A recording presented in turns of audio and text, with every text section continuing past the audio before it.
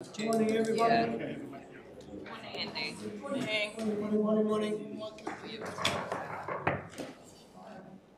Morena koutou, ko tai mai nei mo tēnā hui.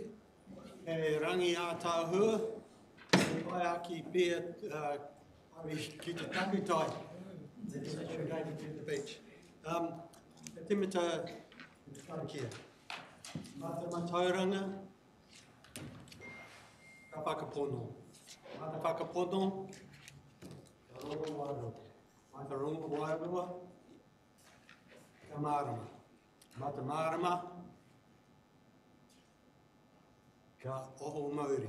Mata oho mauri. Ka mohio. Mata mohio. Ka whai whakaro. Mata whai whakaro. Ka hihiko. Mata hihiko. Ka pūtanga hua. Mata pūtanga hua. Ka whai oranga. Whakapaki atia. From knowledge comes faith. From faith we feel the Spirit. From the Spirit there is an awakening. From the awakening of knowledge and understanding. The thoughtfulness inspires us from inspiration. To inspiration the work is done. From the work we see the results and the fruits of our labour. From those fruits we have life. Sure. Right, we do have a lot to get through today. I have no apologies, but we do have Councillor Uruguay and Councillors Real on Zoom. Any declarations of business? No? Okay, we'll go to confirmation of the non-confidential minutes. I'm happy to move those. Thank you. I'll second. Seconded by Councillor Gregory. Any matters arising? No?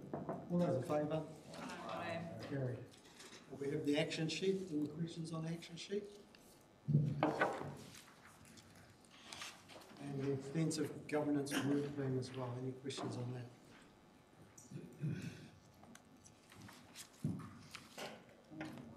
Okay. We have no leave of absence. Acknowledgments and tributes.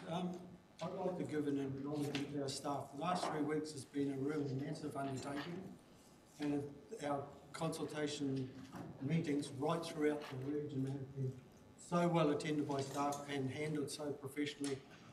I'd like to acknowledge that. It's been really good to see the professionalism that they have handled themselves in sometimes awkward situations, so thanks very much for that.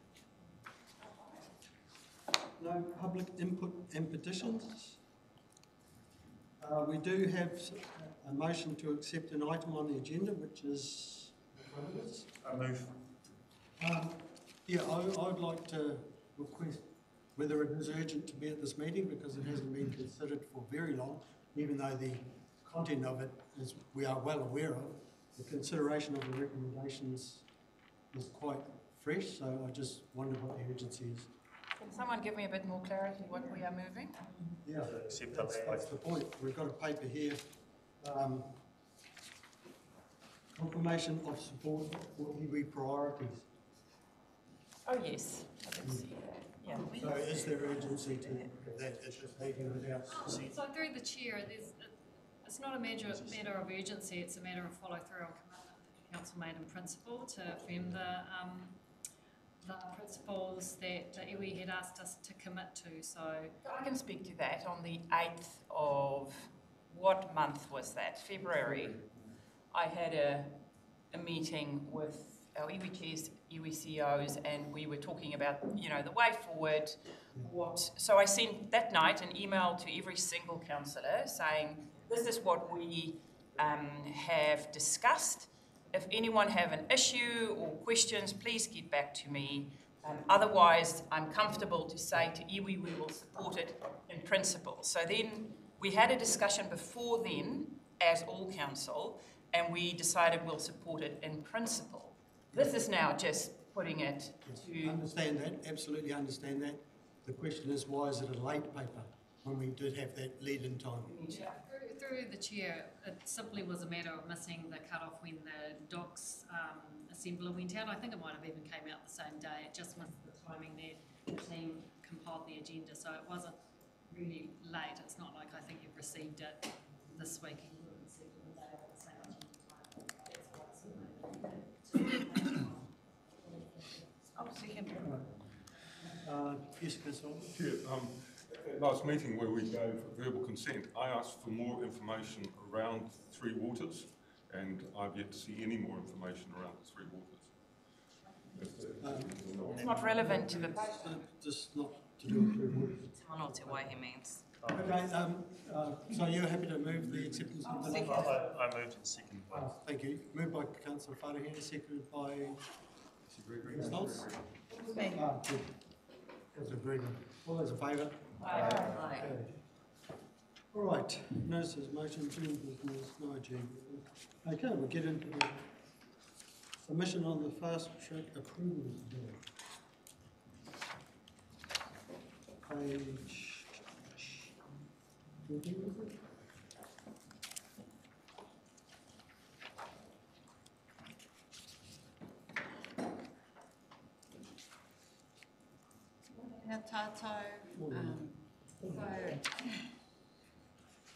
One of the latest bits of new legislation is this fast track approvals bill. There is a nice summary at attachment 1, which a legal firm had produced. That's a publicly available summary. So the bill creates a new fast track approval process, largely based on pre-existing fast tracking processes that have existed under the RMA for various purposes in response to COVID and for other reasons, but it takes a wider approach, so gathers in more approvals. For example, heritage approvals under the Conservation Act.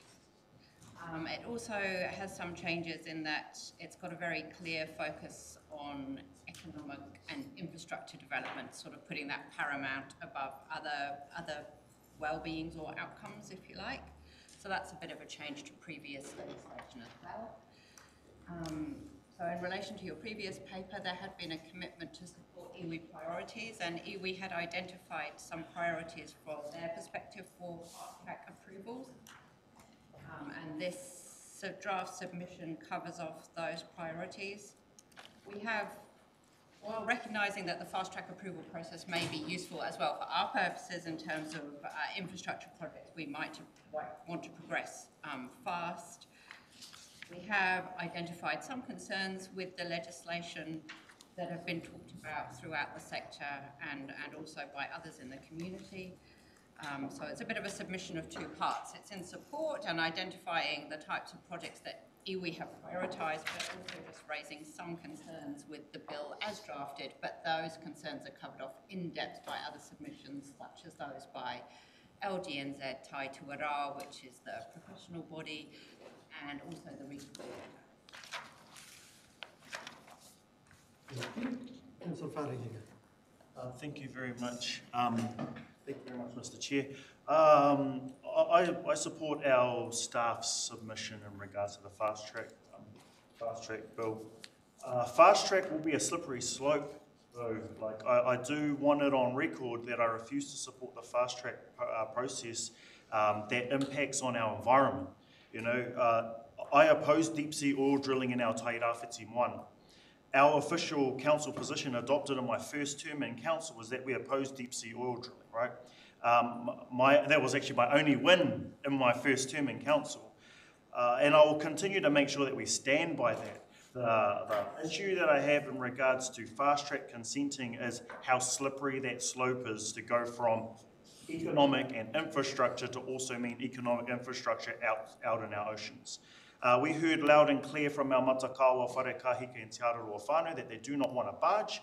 I do not support fast-track consenting for a barge up the coast.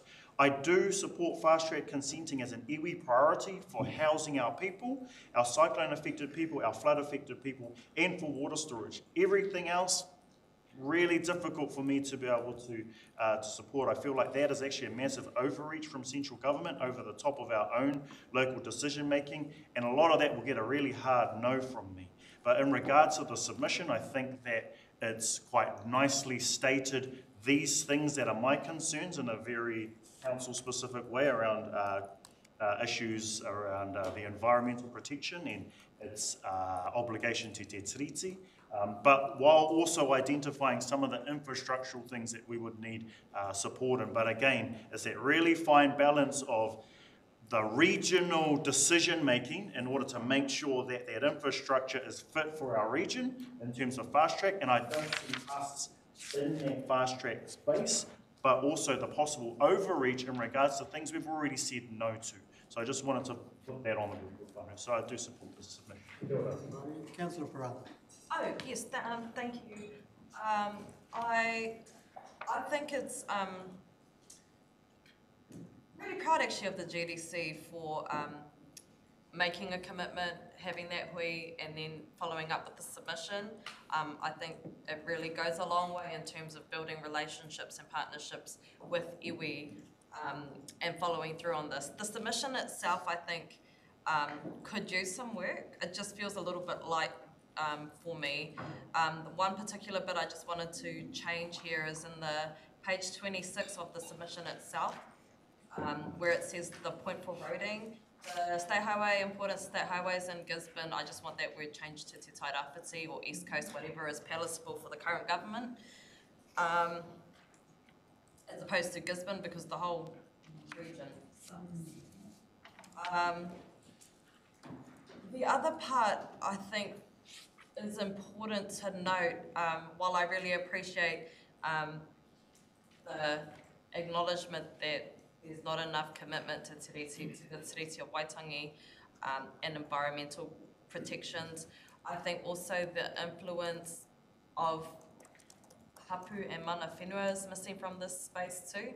The fear is that the fast track consenting will bypass the opinions, thoughts and feelings of hapu, of whom their role has been kaitiaki over generations. And the negative impact that will potentially have going forward. So while I think fast track consenting in some regards is a good thing, I think that it potentially is overlooking the need for a little bit more checks and balances. Not too many red tapes, but this is too far for me. Yeah, ngā mihi nui. Thank you. Councillor Thompson. Yeah, I think Josh summed it up quite nicely for me. My issue is you're taking away local decision making, like the forestry. They don't do in Wellington, and we're the ones that take it up. And I see that that's sort of what's happening here. They sort of make it sound nice. It's for fast track health, etc. But the reality is that's not really what it's about. It's either barge up the coast, etc. And they're decisions that should be made locally. They shouldn't be made in Wellington. We live here, they don't. We should be making those decisions, not them.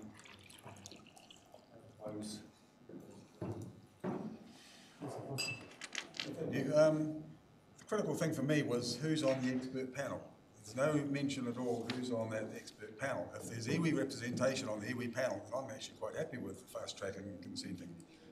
But there's no mention of anything about the panel and the expert panel. So it's that to me is the critical part of it. And if anyone can tell me who that makeup of that expert panel will be, then I will be a bit more informed. The people, it is public. It is public. It came out last week, the 5 people who's on that panel. Through you, Chair. So the panel that's been announced is the panel that's going to select the projects that get listed in the legislation. The legislation goes through. The expert panel, in terms of deliberating on what gets referred, will be decided by the ministers. But local authorities get to appoint one person, and I believe we get to appoint one person too. Good. So there will be some local representation on that expert panel. I think, and it's a panel. In that case, then I would support this bill. So yeah, it's. Thank you, Councillor Foster. Councillor Ria, welcome. Thank you, Mr. Chair. Morena tātou. I too share the concerns of Councillor Wharehinga and Councillor Parata.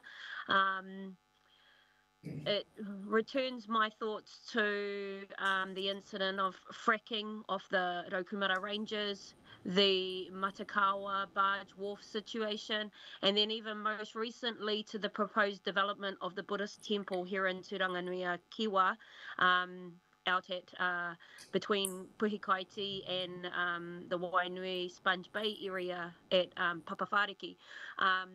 Issues like this would be able to be, you would, under the Act or this bill, there would be an avenue to bypass, and the powers would lie with the three ministers, as I understand it, that even though there is a selection panel, that at the end of the day it comes back to the ministers, and it would bypass iwi voice, even with one iwi representative voice within that panel. There is opportunity that the other iwi within our rohe may not be heard as much. And that's not to also consider that hapu voices, according to the paper and the legislation, are nowhere to be seen and nowhere to be mentioned. I do want to thank staff for putting this together. I do think, given that the submission is due tomorrow, I do think that it requires some stronger language, more of a stance of where we're at, and acknowledgement of the things that have already been mentioned by Councillor Wharehinga and Councillor Prata. Yes, that's all I had to say about it. Kia ora tātou. Thank you. Councillor Pahuruwai. Morena tātou. Thank you, Mr. Chair. Really just a total for everything that's being said by Councillors Wharehinga, Parata and Ria. I appreciate the submission that's been put together. As the others have said, I think it needs a little bit more strengthening. The issue between where iwi sit and where hapu sit in terms of this bill, certainly up this end of the coast, there's large concerns around the fast track process for the reasons that the other councillors have mentioned. So yeah, I'm not sure. I can't support our position as a council if my constituents are saying that they're opposed to it. I agree with what Councillor Wharehinga was saying about in terms of fast tracking things like housing, to make sure that our whānau are housed adequately. That's quite a whole different kettle of fish to fast tracking other consents like the ones that have been mentioned, deep sea oil drilling, marine facilities, etc., without consultation of the hapu that are immediately affected. So yeah, I just wanted to state my position there in terms of agreeing with what the other councillors have said in that respect. Kia ora. Thank you, Chair. Firstly, I'd like to explain my last comment, which sounded stupid. I meant mana o te wai, not three waters, which has yet to be explained to me fully. Bill, I am not going to vote for it. It's a lead by this government to speed things up. I've been approached by numerous companies that are really struggling because they're coming up against so many consent issues. I have faith that the consenting process can be done well for the environment, but we need to focus on getting things done, and that is what this bill is focusing on. So I'll be voting against. Thank you. Yes, Lance. I just want to make it clear what we are voting on today is just a submission. We're not voting, we don't have the option to vote against or for the bill. I just wanted to make that clear as well. And I've got a few questions that I want to ask, even though I had a 2-hour session about this at our combined meeting in Wellington. Even after the 2 hours of Simpson Grierson, analysing it, there are so many unknowns still there, and I think that is what's causing the unease amongst all of us, because we do want to support certain things. All of us want to see transformational projects like housing or water storage or whatever our region as a whole wants. I don't think this is applicable to smaller projects like, say, what Councillor Ria earlier mentioned, like, say, the Buddhist temple or something happening in town. My understanding is that this will be specific projects that will get on there. For me, looking at this is something that the government is hanging their hat on, and they will decide who is on what committee. We've got some input, like Miss Jo said, I forgot your surname. Miss Jo.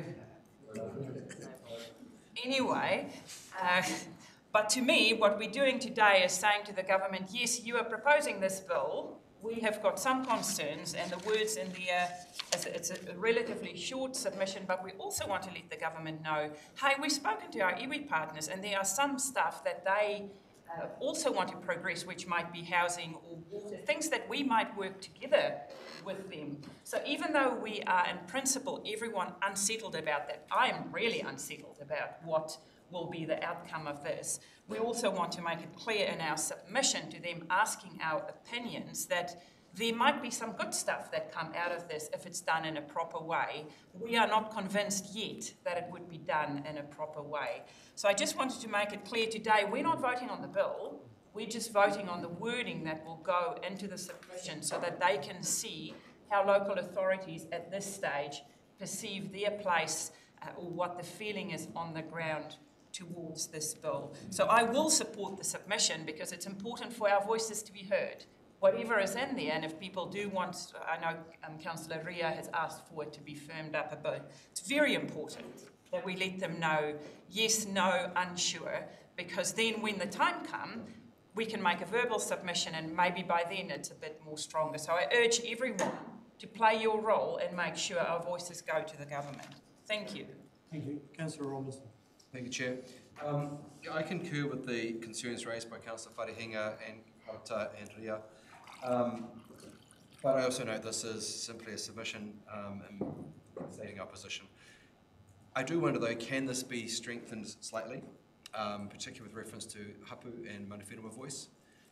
Because that is the dichotomy. You've got the iwi voice, the iwi position, but on the ground you've got hapu and mana whenua. So if that was included, some sort of reference to that in an appropriate form, I'm more than happy for the submission to go as it is. And I thank you, Joe, and your team, Ms. Noble, for your mahi. Excuse me. Thank you. So the recommendation is adopting the attached draft submission, and I guess we have to agree that we're changing it a bit if we're accepting this draft submission. Through you, Chair, the changes I heard were a change around the wording to refer to Te Tarawhiti or East Cape, not Gisborne, to make sure in reference to roading, that the strengthen the wording about the voice or the influence of hapu and mana whenua being missing, and strengthening some of the wording about the concerns around environmental protections as well. And there is some wording already floating around in draft from various regional sector submissions that we can lift and use quite quickly, so that's fine. Well, so I just wanted to add with the wording stuff around decisions that we had already made as council as well, like opposition to deep sea oil drilling, things like that. Yeah. Look, I'm all for putting a submission in. I just want us all to be aware of why we're actually even having this conversation. And the reason is this fast tracking has been brought in is because this country's basically been held to ransom for a very long time. We have not done hardly any major infrastructure in this country for 30 years. They've just got a dam built, just opened recently in the South Island for water storage, irrigation. It's 20 years since the concept was floated.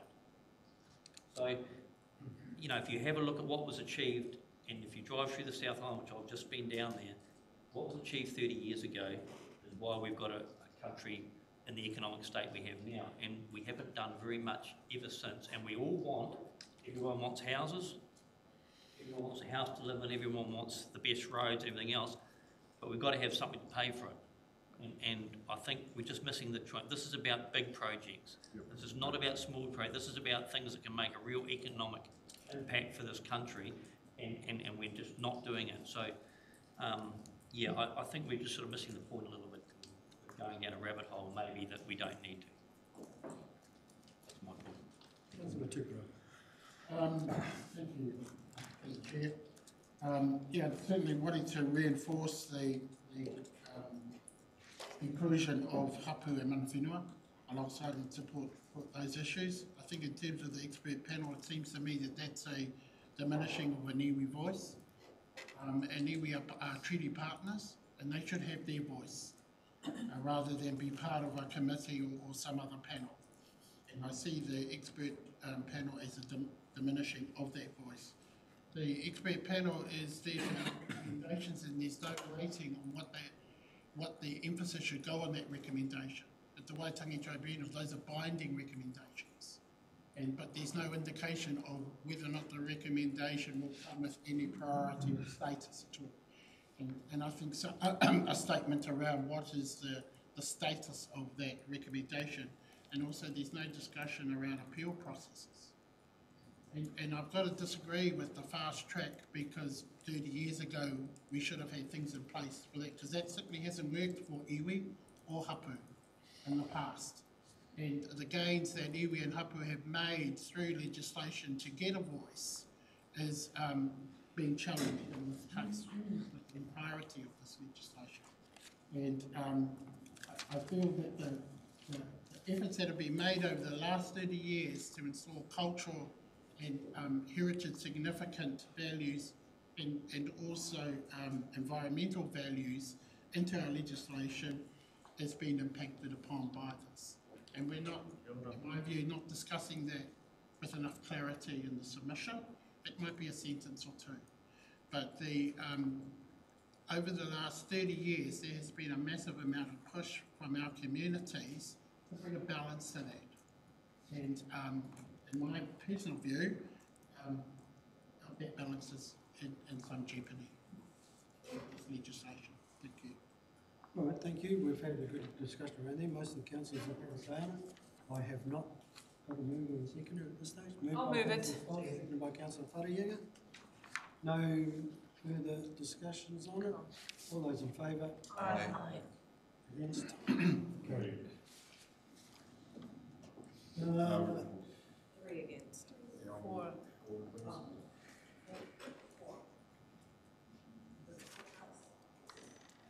Okay. All right, next we've got the confirmation of support for the iwi priorities, which is our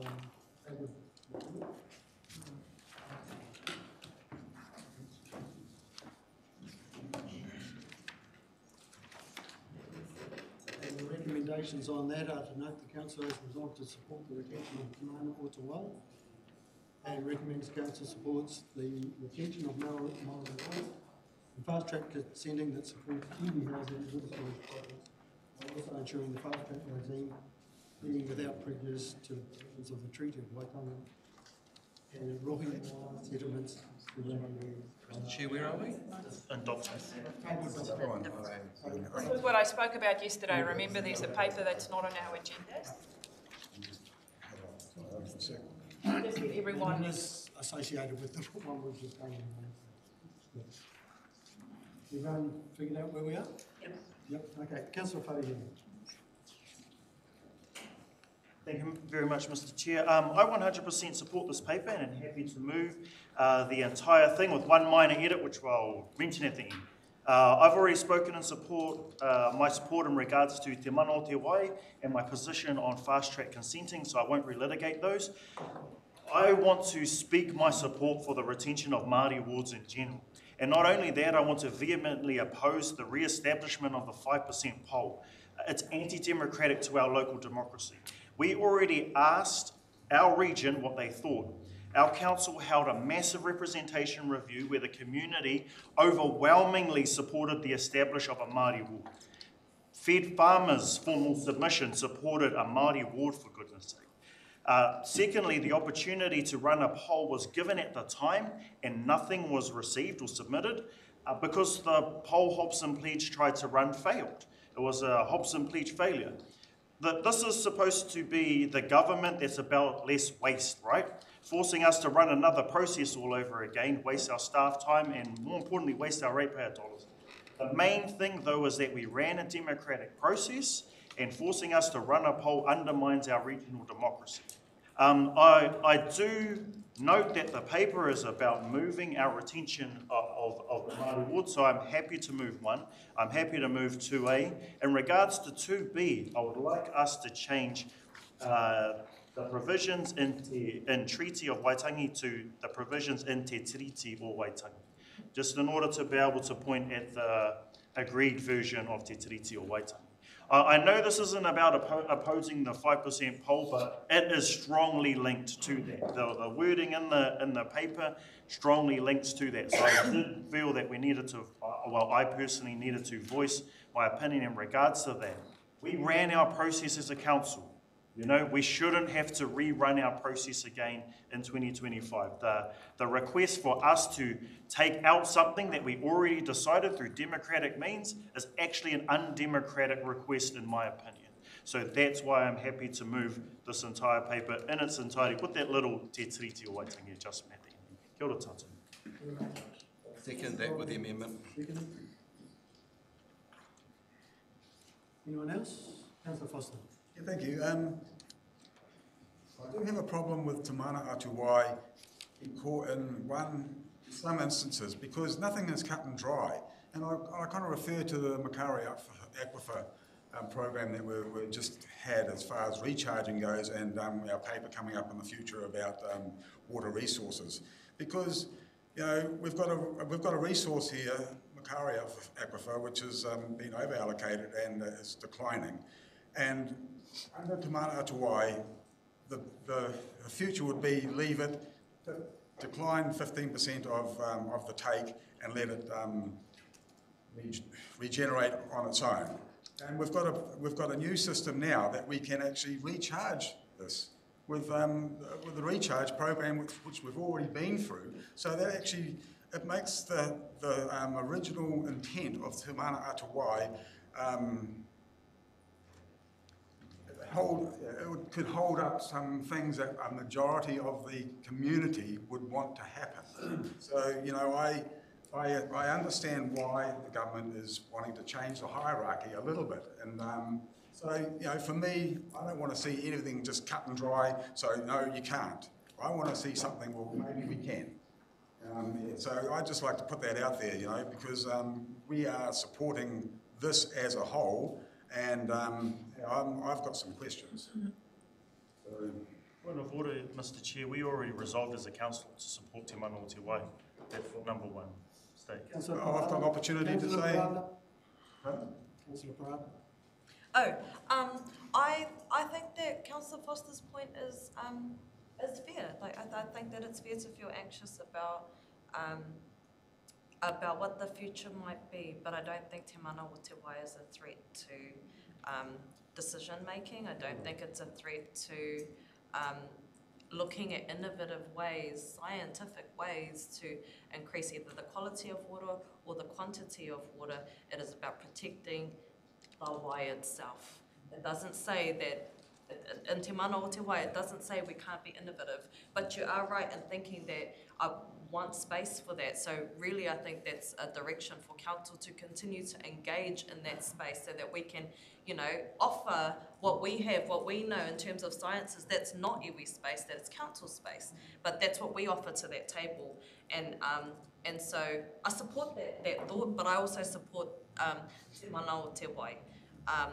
And then also I wanted to speak in regards to the retention of the Māori wards. Before, the previous council made a really brave decision to share this table with us, and now that you've got 5 Māori ward councillors sitting at the table, we do our very best to honour that decision.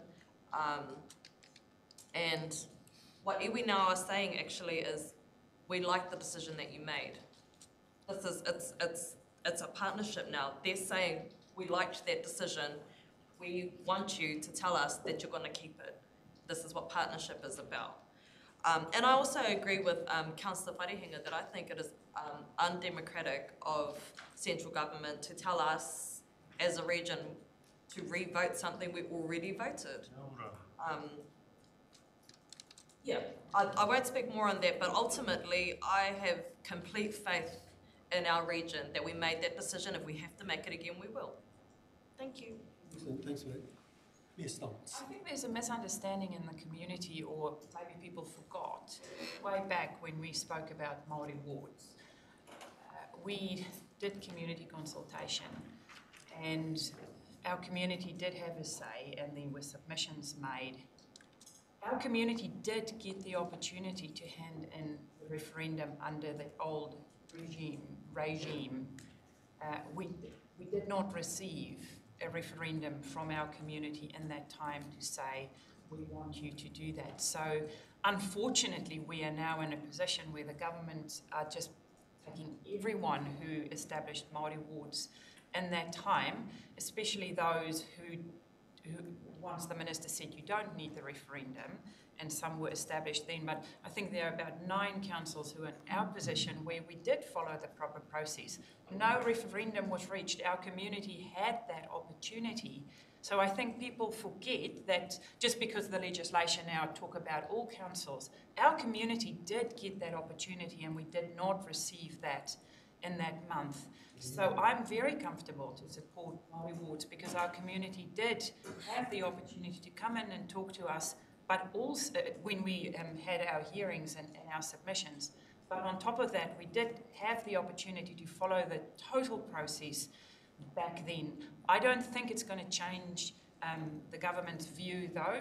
They will still say everyone who established Māori wards in that time, you do your referendum. But I just want people to remember we did have the opportunity to follow that total process.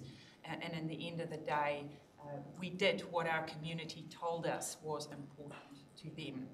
And we see the lovely contributions around our table now, so I'm very comfortable to support that. In regards to Te Mana o Te Wai, it will give us the opportunity to help look after the water as well while we innovate how we do things differently. So I don't see it as a threat as such.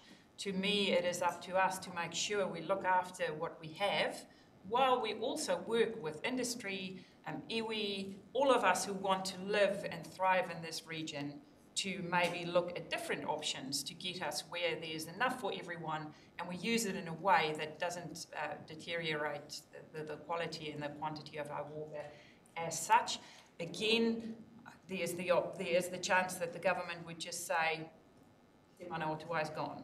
So for us, we can submit and say we support it, but in the end of the day, I still believe those decisions sit higher than us, but we can still take our community voice back in our submissions and say, this is how we feel. And also, I think it's very important that we realise we are trying to build relationships in our region as well, and it's important to hear what's important to others in our region and take those voices forward. So I'm comfortable with this paper. Thank you. Councillor Robinson. We've been provided indications from central government as to how this proposed legislation amendment in relation to the 5% will look, the 5% referendum, generated referendum.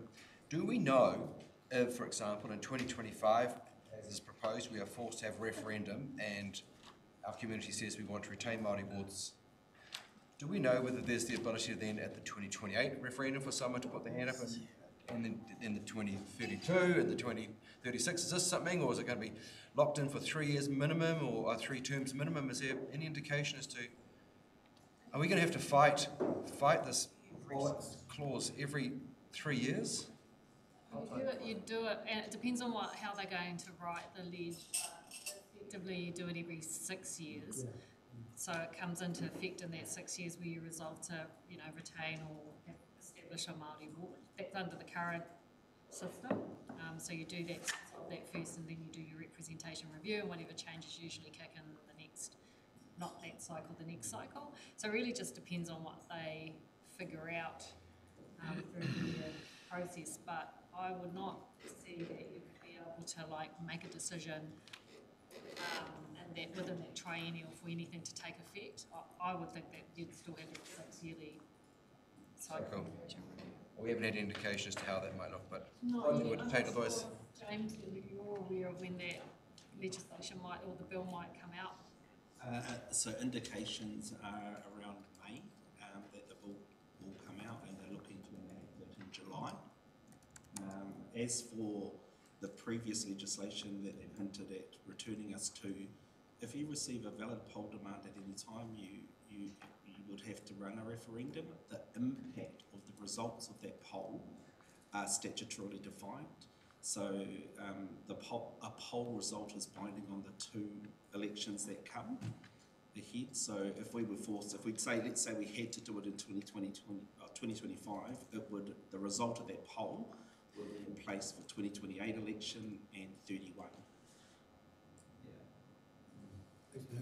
Yeah. So it is cyclical. Yeah. It can come up. Councillor Tibb. Can anybody provide me with a little bit of back understanding as to why the necessity of the 6 years to create major discomfort and uncertainty for Māori wards? What is the back thinking that allows this to consistently put Māori wards under this level of stress? Everything. Yeah, well, I mean, it's why is there a rationale to have for the only representation arrangement to require a demand poll to be able to have a referendum on it? That's right. They haven't asked for a submission on this. Is this to feed into a submission or? No, at this stage, not yet, but we will be It's to feed submitting. into our submission. Yeah. It's just straight racist. We are submitting. Right. Okay, thanks for that. It's been Councillor Hall. Oh, thank you, Chair. I'm going to be abstaining from this vote. I feel it's been rushed on us. I have asked questions about mana o te wai, and I don't feel I fully understand it. The government, I believe, are only objecting, they agree with the concept 100%, I think they're only objecting to the consenting part of it being given. So the reasons I'm objecting is I believe in the democratic process. Central government were voted in by a majority, and it's not my place as an elected local government councillor to attempt to influence their decisions. We have got enough on our plate. The Maori ward members, I have absolute confidence that they will be voted back in, in our region, definitely. The fast track process, I think it only, I know, it only applies to items of regional significance. And for that reason, I'm fully supportive of it. And if you look at what we've just done, we've just objected to fast track across the board, and we're approving of fast track for selective issues. Well, in a roundabout sort of way. Anyway, I'm abstaining. Can I just make some clarifications, because it is absolutely factually incorrect to say it is not our job to tell central government. It is 100%, I would say half of my time as mayor is taken up by listening to opinions of my community and then letting the government know how the community feel about that. We make submissions weekly, monthly, to let the government know, because it's their job, just like we listen to Gisborne and Tairāwhiti people, it's their job to listen to Gisborne and Napier and Whangarei people and then make sure those voices are heard. So I just wanted to clarify that it is absolutely our job. You might not agree with what is in the paper, and that's ka pai. I just wanted to make sure that everyone around this table know it is absolutely our job to be the voices of Tairāwhiti people. Thank you for that clarity. Councillor Tupia. I think Her Worship may have stolen my quarter. Certainly, our community has spoken, and as the voice of their community, we are compelled to voice that opinion. And we have been over the stuff, and they have told us where they stand. And we are duty bound, therefore, to inform the government that what is the position of our community. And that's not to undermine the government, but to ensure that the government is making informed decisions. And we have a duty to do that. And to date, we have, in my opinion, run a very clean and clear process to obtain that opinion from our community, something that the central government doesn't have a capacity to do. And that's why we exist. And it is to assist our government to make better decisions. And for that reason, I'm hopeful that we will put this budget through, and so that we can continue to do undertake that function as a local authority. Can I be cheeky and have a third go? Yeah. I'll remind you when you're back. Yeah, I know. I am. Sometimes I allow it. Yeah, remember that time back in 2012? Have a third go. Is this new information? Yes, it is new information. So what we're doing in this paper today, let's not lose sight. This is us who have met with our partners, and we are supporting what they are doing. In regards to the fast track bill, we will do our own submission as the Gisborne District Council to, is that correct, Nadine? We will also be yeah, but will we also, for stuff that's important to us, like our own projects that are, we are not already, yes. So the thing is, as a council already, our own stuff are in there as well. So it's not us saying, please support iwi stuff, but don't support anything we want to do. So I just wanted to clarify that as well. That's it. Thank you. That's it. Right reply? If everyone's finished? No, you don't get a right reply. Well, no, just to the Councillor ground. Farahin. So my right reply. We've had some people in the room say that Māori wards are valuable and that the community will vote for them again. And I do believe if our region has to run it back, then we will. I believe in our community that we will vote for Māori wards again. But my main point is that our region shouldn't have to. We already did it. Each of us know how frustrating it is for our communities to have to do something again and again and again. It's probably one of our biggest criticisms that we get. Hui again, engage in this process again. This is, if you support the 5% poll thing, then you're saying to the community that actually I'm all good with us coming back to you again and again and again. You know, it's not great for our community. Like I had said, it's the decision made at central government is undemocratic to the decision that we already made in region. Thank you very much, Mr. Chair. Thank you for that. Moved by Councillor Whanahinga, seconded by Councillor Robertson. All those in favour? Aye. Against? Carried. Abstain. Thank you. Right, I'm going to try and get another one in before a cup of tea because we've got a lot to get through. Community Housing Management Plan update. Resource consent overview. All these we've got a lot to get through still. Okay, let's go to Waingake Transformation Program. We've got Amy. Yep. 30, 20. The next reports are all noting, so there is a desire to speed things up if we've got a lot to get through. Thanks, Amy. 28. Koutou. Morning, Amy. Nah. Hi, Amy. I would just like to, happy for you to take the paper as read. I just would like to reiterate the acknowledgement in there for our Waingake Ngāhere Order team. The team only have a few weeks left with us before our designated funding comes to an end. And while I've highlighted some of the key achievements of the team there, I think what's really hard to articulate in a report like this is the more intangible benefits that come from us receiving that funding and having the team on the ground there, and you know, the skills and capability building, the connection together for these people and the passion for their work, and that has been really obvious to anybody who's bumped into them around the building over the time they've been here. They've always been so willing to jump in and help out with anything that needs to be done for the council and for the community, and I really appreciate that as well. Thanks, Amy.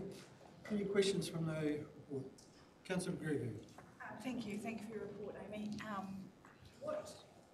What is there nothing that can be done to, is there no more funding find for those jobs for nature people, or what's the next step there to do the jobs that need to be done and Waingake to keep that pumping along? Through the chair, we have not been able to source any further external funding at this stage. As you'll be aware, central government funding, and there have been no plans through the Jobs for Nature program to extend that funding. We have looked internally at our budgets and we have made some proposed changes to our budget going forward which would enable us to retain some of those staff, and that proposed budget is in the 3-year plan. Councillor Thompson. Page 40 says you're expecting 1.5 mil external funding. Just wondering, is that what you're expecting, but you're not expecting it now? Through the chair, that funding is a mix of funding from MPI under the Bin Trees program and from our funding partner One Tree Planted, and that goes towards the cost of tree purchase and planting, which is done by contractors, not by our Jobs for Nature team. Thank you very much, Mr. Chair. I do just want to also acknowledge the Ngāhere Audit team, but not only themselves, but also the staff that are at Ronga Whakaata Iwi Trust, our Tirangi Whānau. Like, there are so many organisations and groups in our region who benefited from the Jobs for Nature funding. And not only did these people benefit, but so too did our Ngāhere, so too did our taiao. And it's actually really, really sad. I know our Ngāhere Audit team, they're members of our Ngāhere Audit team that I know personally, and they loved their jobs. They love their jobs working out at Waingake. And the reason why I stand is because reports don't talk about how much the people loved their jobs. Sometimes I would be out here at the Marina car park at 6 a.m, 7 a.m, and they're all gearing up to head out there, and they're enthusiastic, they're happy, they're positive. Some of them are looking at, well, those that know me are having just that very collegial, friendly chat with me, and then those that know that I'm a deputy mayor but don't know how I know parts of their teams are going, how do you guys know each other? So that there's this real team camaraderie inside of the Ngāhere Audit team, but also an absolute love for the conversations I've had with them about the forest, about the birds that are out there, just them talking to me about all of these different kinds of things, and the rise in bird calls that have been happening at Waingake. And without those people doing those things, the health of our Ngāhere, I'm afraid that those bird calls will start shrinking back down again. Those things that they were helping control out there will start coming back again. All of those pests and things that we talk about in regions so often, pest control, plant control, all of those kinds of things, that will incrementally creep back in again. That's a regional priority because of the nature of us as the East Coast. So I just really feel pōti for that team, and also pōti for our taiao as well. So thank you very much. Thank you, mate. We have a mover and a seconder for the vote, noting of the vote. Councillor Karakia and Councillor Parata. Nothing further, all those in favour? Oh, a couple of questions. The total cost to date is 12,200, and there's more costs to go. What's your estimated total cost? Around 18,000. Per hectare? Per hectare? Is that where we're heading? I don't have that in front of me at the moment. Okay, yeah, it's more than 12,200. My next question is, you talk about some areas have been firmly managed and other areas are more let go. Do you have the breakdown of those two hectareages? Off the top of my head, through the chair, we have treated in total around 470 hectares. About 100 of that would be natural regeneration, and the rest is more actively managed. Yeah. So the actual cost of the actively managed stuff could be higher than, significantly higher. Just a point. The last question, how much is it costing the bee people to just plant Manukau? Yeah, I don't have those. That's a virtually sensitive figure. Shared with us. Council Orders expressed an opinion that it's going to be higher, but I'm thinking of acting Yeah, our plan from here is that we will move towards more managed reversion rather than active planting. So we've had a strong planting program through the first part of this project, which is focused on making sure that we have treated our ETS liabilities and the risk associated with those, as well as treating highly erosion-prone areas around the pipeline and infrastructure. We think that we have achieved the bulk of our planting program now, and that we will be able to move towards more managed reversion for the rest of the program. All right, thanks, mate. Second it?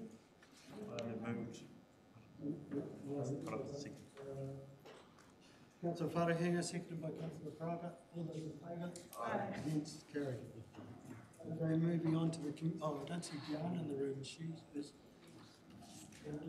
Sorry. I just wondered if there was any GHL here externally. GHL come to actually talk with the housing. Of the Community Housing Management Plan? Jeremy? Yeah, if it isn't, that's fine, we'll just leave it out that way, you're all great from you. No, if he's available, yeah, we'll get on to that. Sure? Yep. Okay, so that's report 11.103, Community Housing Management Plan update, page 59. And we've got Jeremy Rowan, popping in.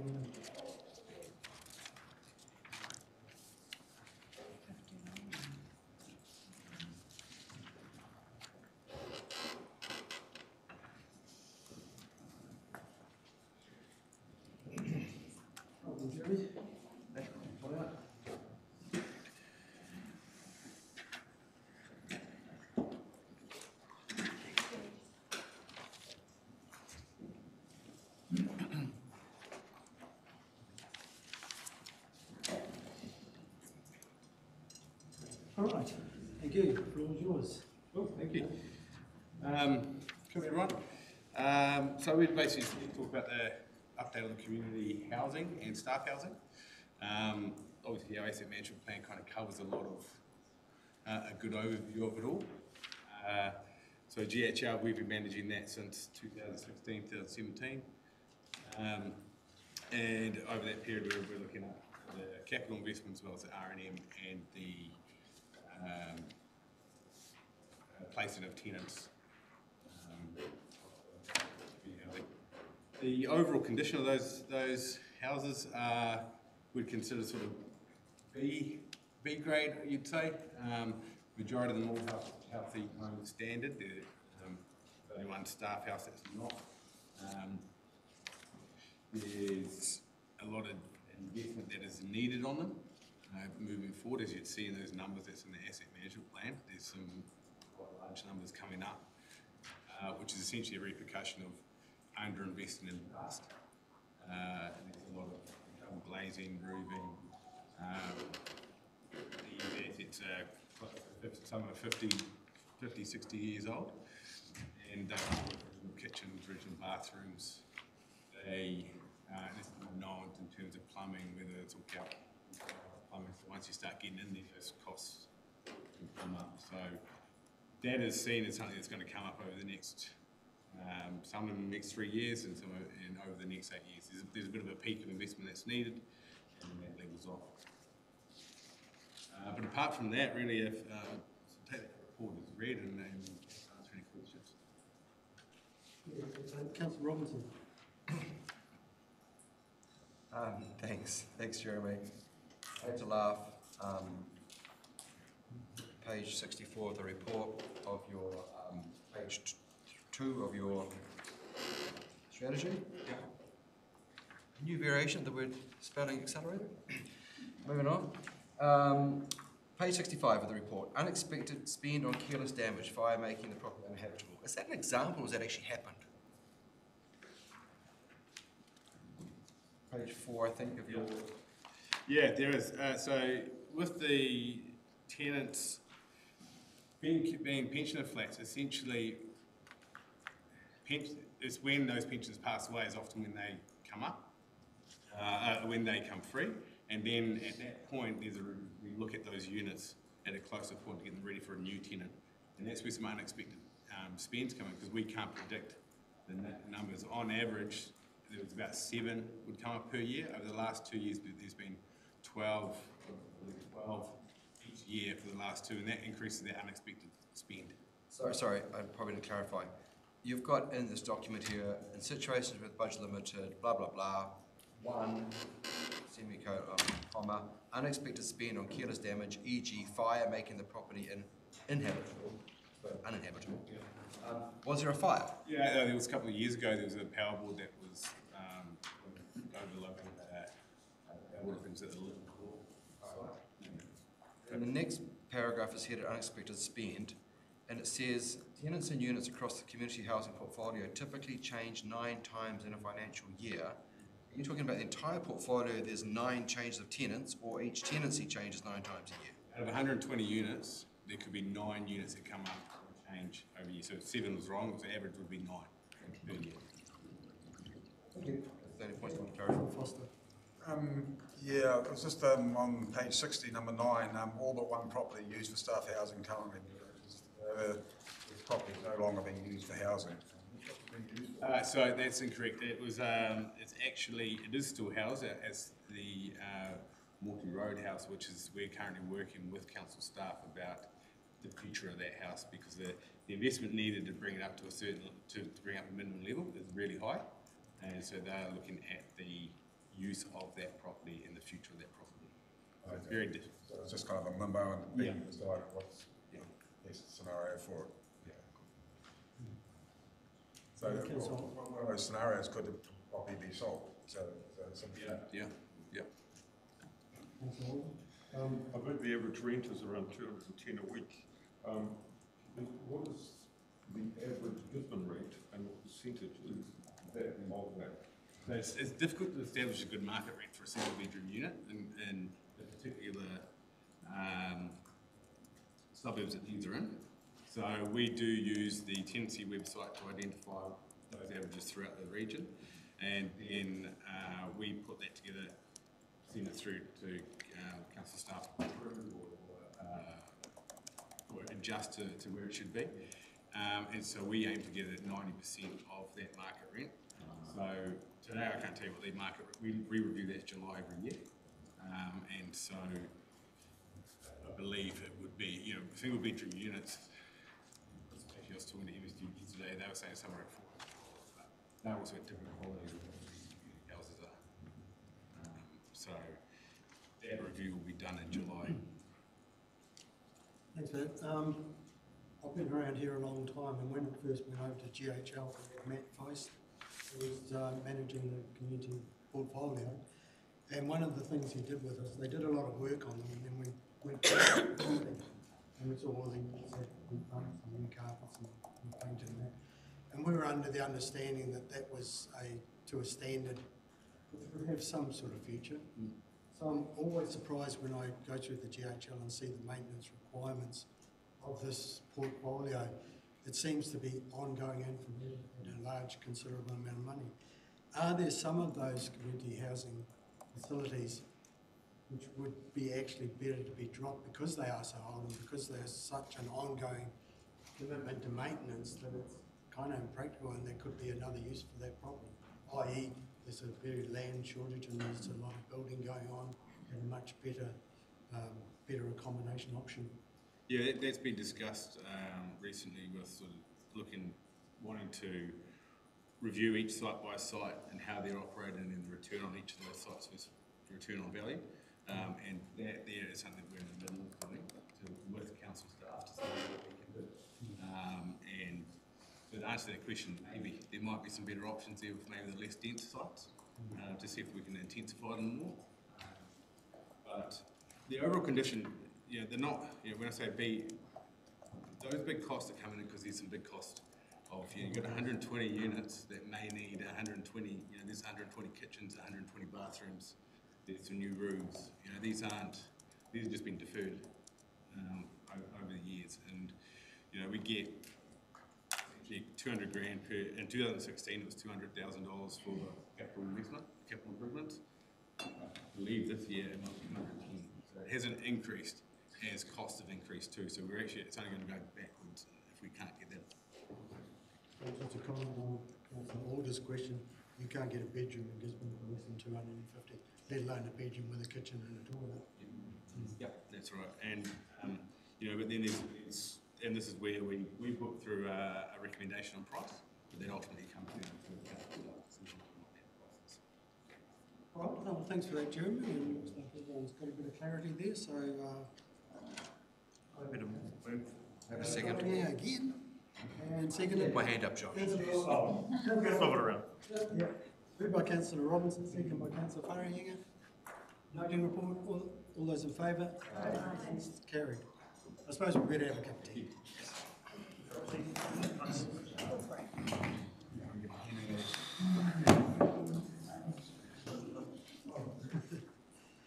Right, we're moving on to the community facility strategy update on page 42.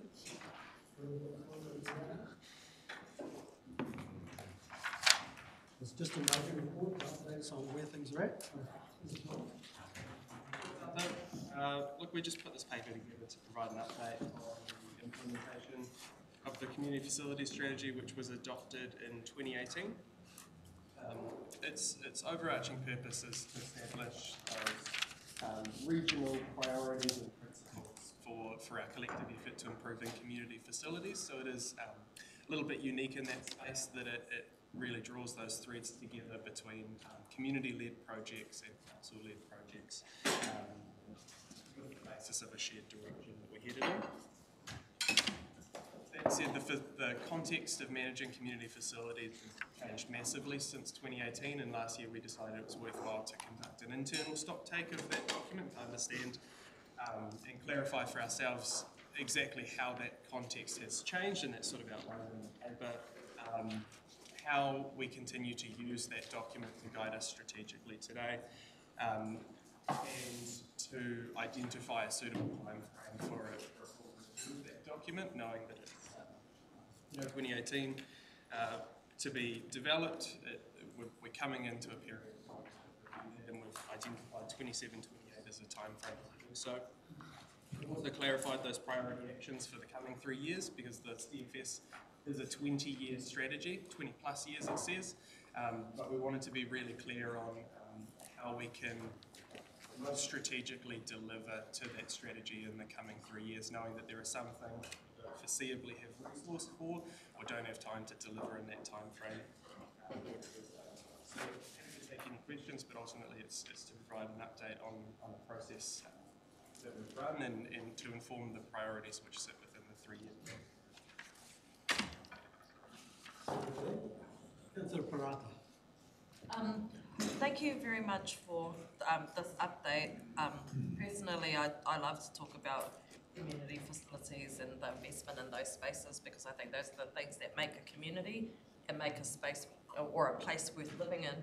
I just wanted to get clear, in terms of this strategy, how many of these projects have actually started and been completed? Sorry, and I will just note for the minutes that I'm a trustee of the Pakarua Park and participate excuse me, in the grandstand development, but we can talk about the ones that are not that one. Through the chair, I wouldn't have the exact number that have started or been completed. There's a list of those which have the most noteworthy projects which are either underway, funded, or completed, somewhere within here, point 16, thank you. There are a lot of smaller actions which are captured in that, which are as simple as council developing a guideline document or I wouldn't have the number to hand exactly what number has been implemented as undertaken. Can I have a supplementary question? Is council also funding or part funding some or all of these projects?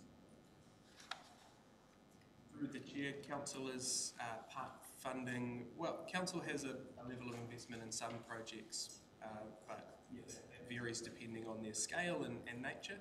Generally, the priority infrastructure projects, which are within the list of 10 priority projects from the strategy, council have either partially funded or not been a funder projects, depending on the nature. We had a significant funding role in the Kiwa Pools redevelopment. Other projects like the escape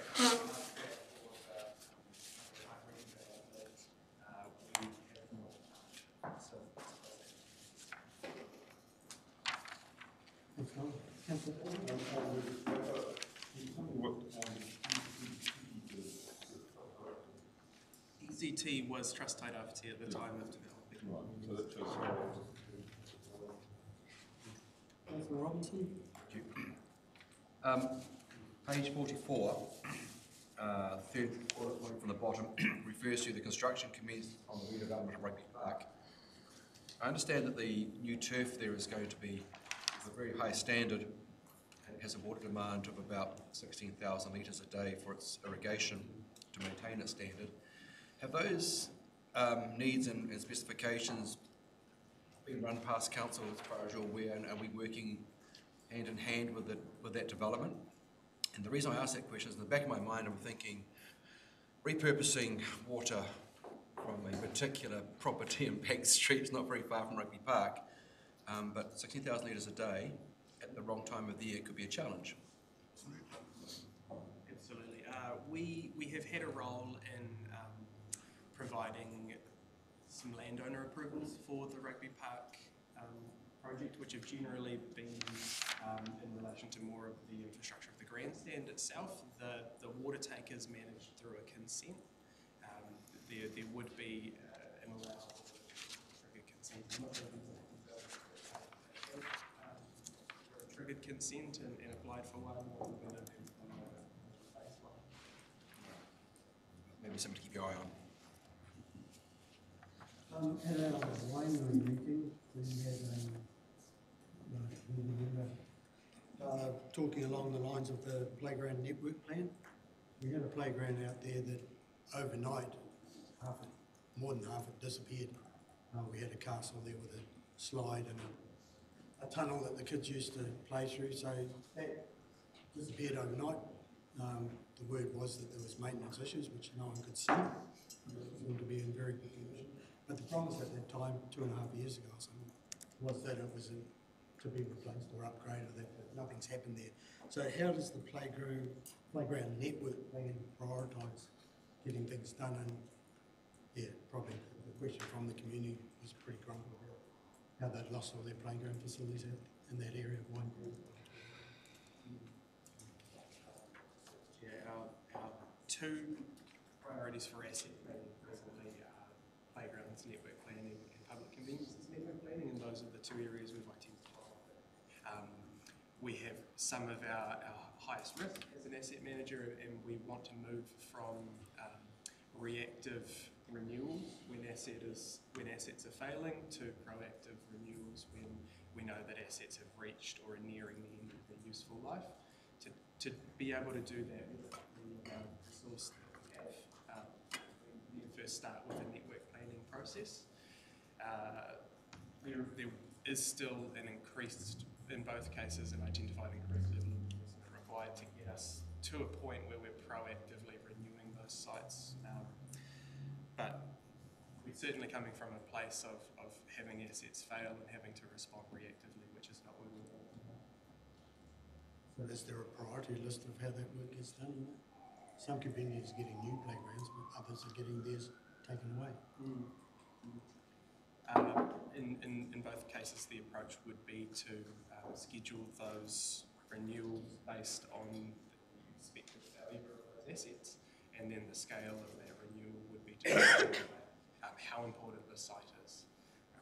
So the network plan is absolutely considering sites like that one, and how that's addressed into the future.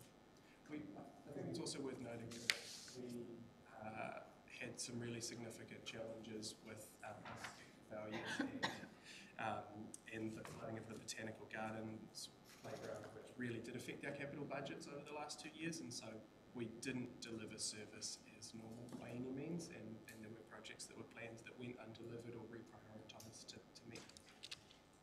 All right, thanks, Vic. No more? You have movement and seconder, Councillor Gregory and Councillor Parata. I think further? All those in favour?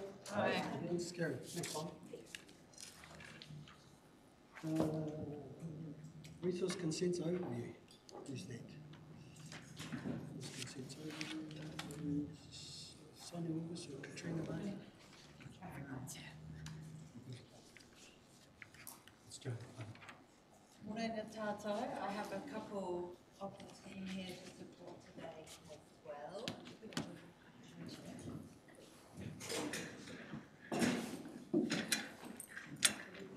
Page 52.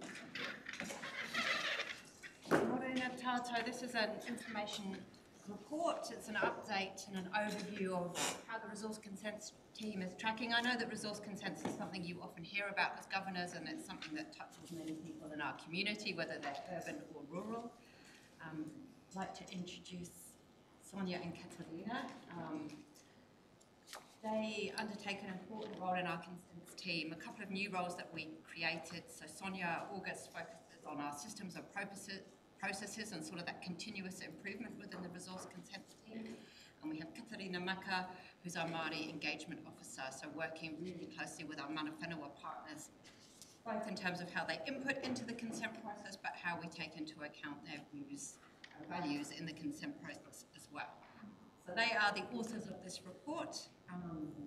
So they've highlighted how the team's working, updates on a few sort of consents of note that you may be hearing about in the community, just to give you an overview of where those are at, and an update on how the team is fulfilling its commitments to Te Tiriti Partnership approach. So they're here to answer questions on the detail, but I'll take it as read and over to you for questions. Thank you, Joe. And welcome to the new team members. Councillor Robinson. Yes, thank you, new team members. Thanks for the report. And it's actually really great to see in a report form that these positions has made a change and is making a change. And it's really proactive and it's forward thinking and it's progressive, and it's great to see our council doing these things. Just a few questions. On page 51 at paragraph 4, it talks about prolonged absence of leadership from 2022 to 2023 as a resourcing challenge. That's been resolved though, hasn't it? Okay, so page 52, paragraph 8, the section is working collaboratively with Council's finance team to identify, address and close processing gaps currently contributing to undesirable cost recovery efforts. What is an undesirable cost recovery effort? That sounds like pouring money in a hole. So through you, your Chair, we have sort of targets for our cost recovery, and sometimes we're not making those targets, so that's what we're trying to address, make sure we are getting as much for cost recovery as Council is anticipating when it sets its budgets in the long-term plan. And that includes things like not having to give discounts for late consents, for example, just making sure our processes are really as good as they can be. Yeah, all right, thanks. Paragraph 21 on page 55, which deals with cultural impact assessments. 5 active deferred applications of Waihapu catchment are awaiting cultural impact assessments, which has caused some delays. Are those delays caused by us or the applicants? Through you, Chair, it is a mixture of both. So there, you would note in that information that there is a lack of CIA writers available. There is, I guess, a lack of a guide or a practice on what's inappropriate or what constitutes a good CIA. And then also there is, I guess, not much in terms of understanding like how we can implement it as well in the decision making. So that's where we're focusing a lot of our training and our development in those areas. So if I'm understanding this correctly, these applications are to do with gravel extraction from the Waihapu, and this is important, obviously, for our roads and our communities up there. And this has been in front of us a number of times. This feels like rinse and repeat. So I'm thinking, looking at this, going, we need to take ownership of this. We've got some part done, some not part done. We've got 5 entities up there. We need to close this off. So I'm not sure how you do it, but I strongly encourage us maybe to take the lead and work with the the applicants to, I don't know, get someone specific, because it's going to be a very similar application, I would have thought, with the CIA, if it's all about taking gravel from the same area. Anyway, I'd like to see some conclusion on that, particularly for our business, our applicants up there. This is an ongoing stressful situation for them, I imagine. Last one is page 57. I always get excited when I read the section called legal.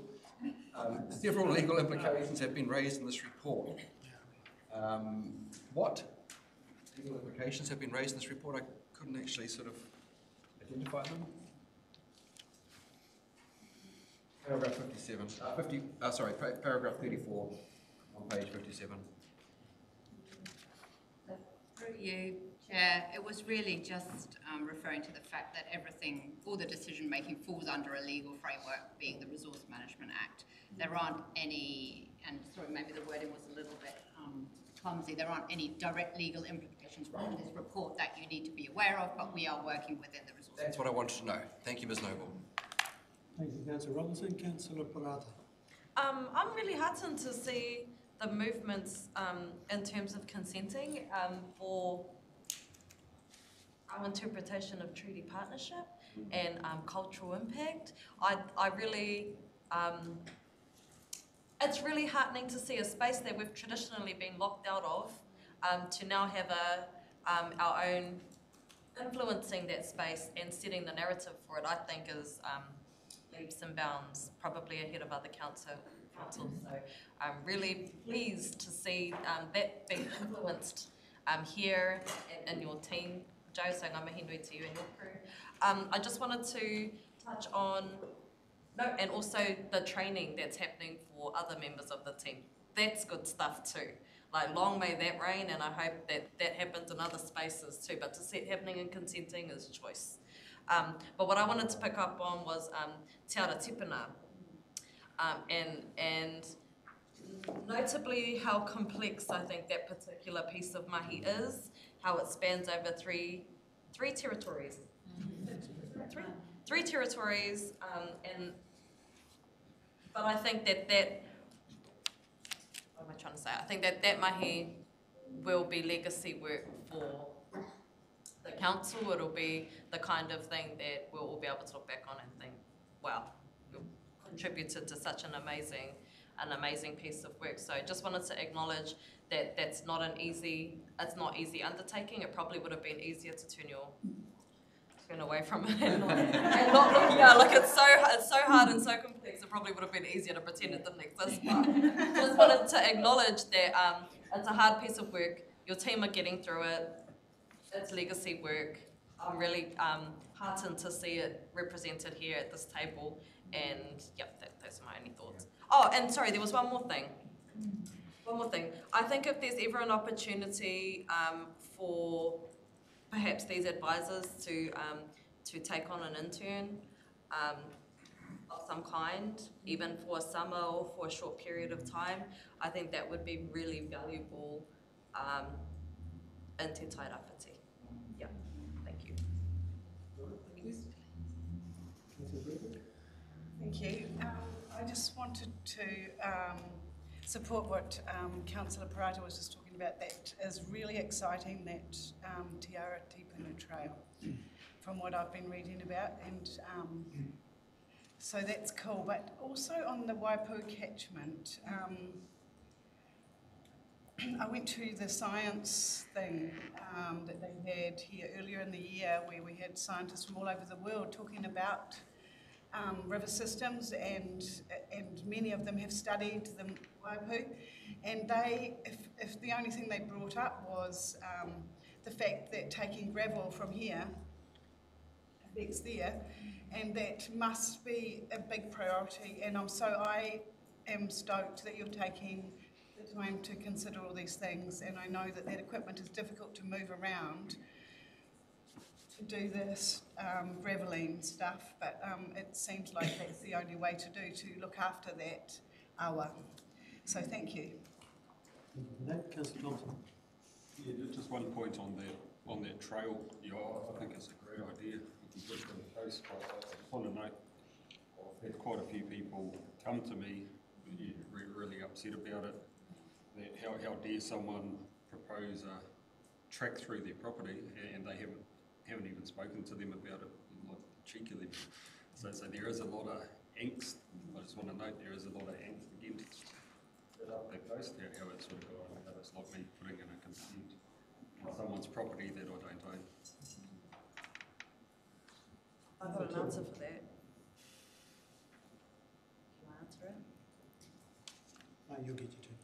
Yeah, but I have an answer for his specific or concern. Yeah, okay.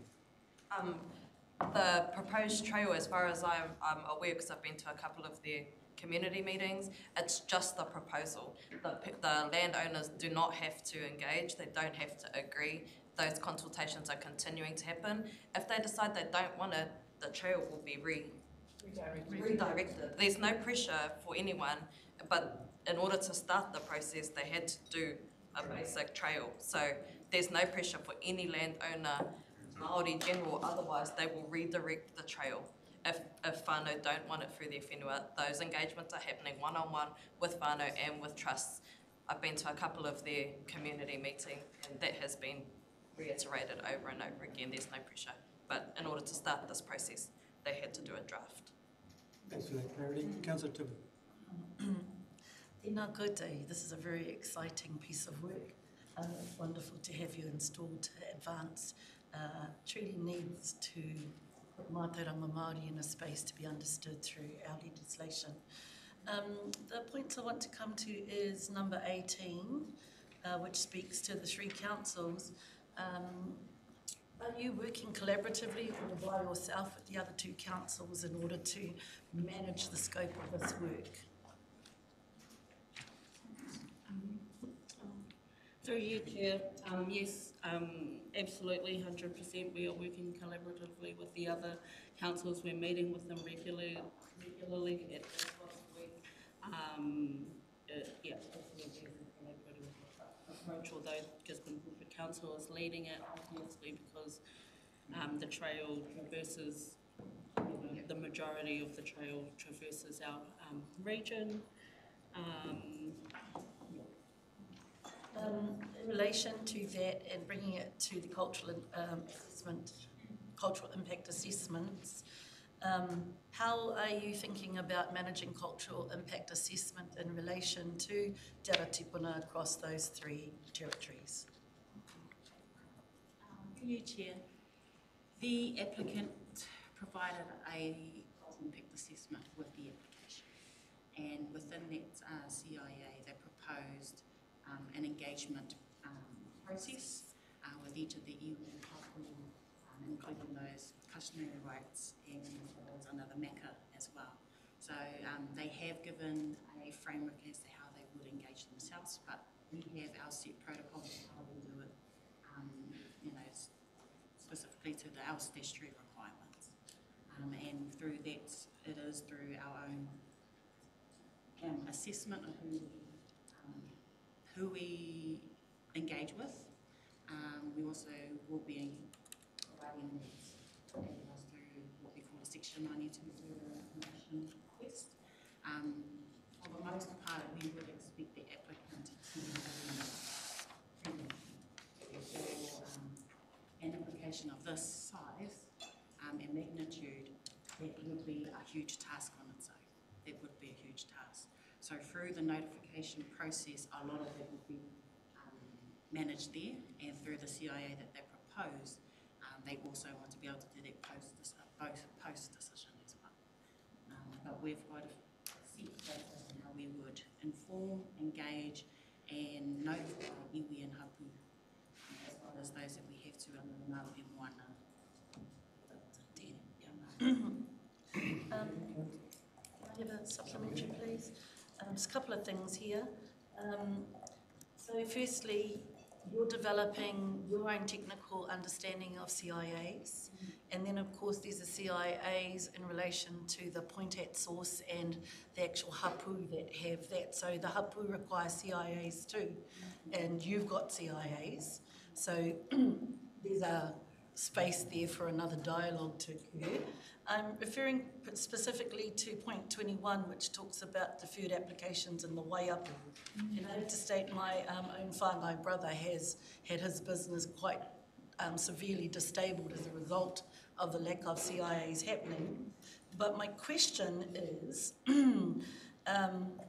you're building workforce, and that workforce sits in here. I wonder, one of the main things about treaty assessment work that's been clear to me since we've been put into space is that you have a desire by iwi to be involved in these processes so that they can facilitate legislative requirements and let business go forward. But there is little resource that iwi actually have to be able to build their own workforce capacity. And I know you have other streams where that capacity happens and you get the training here.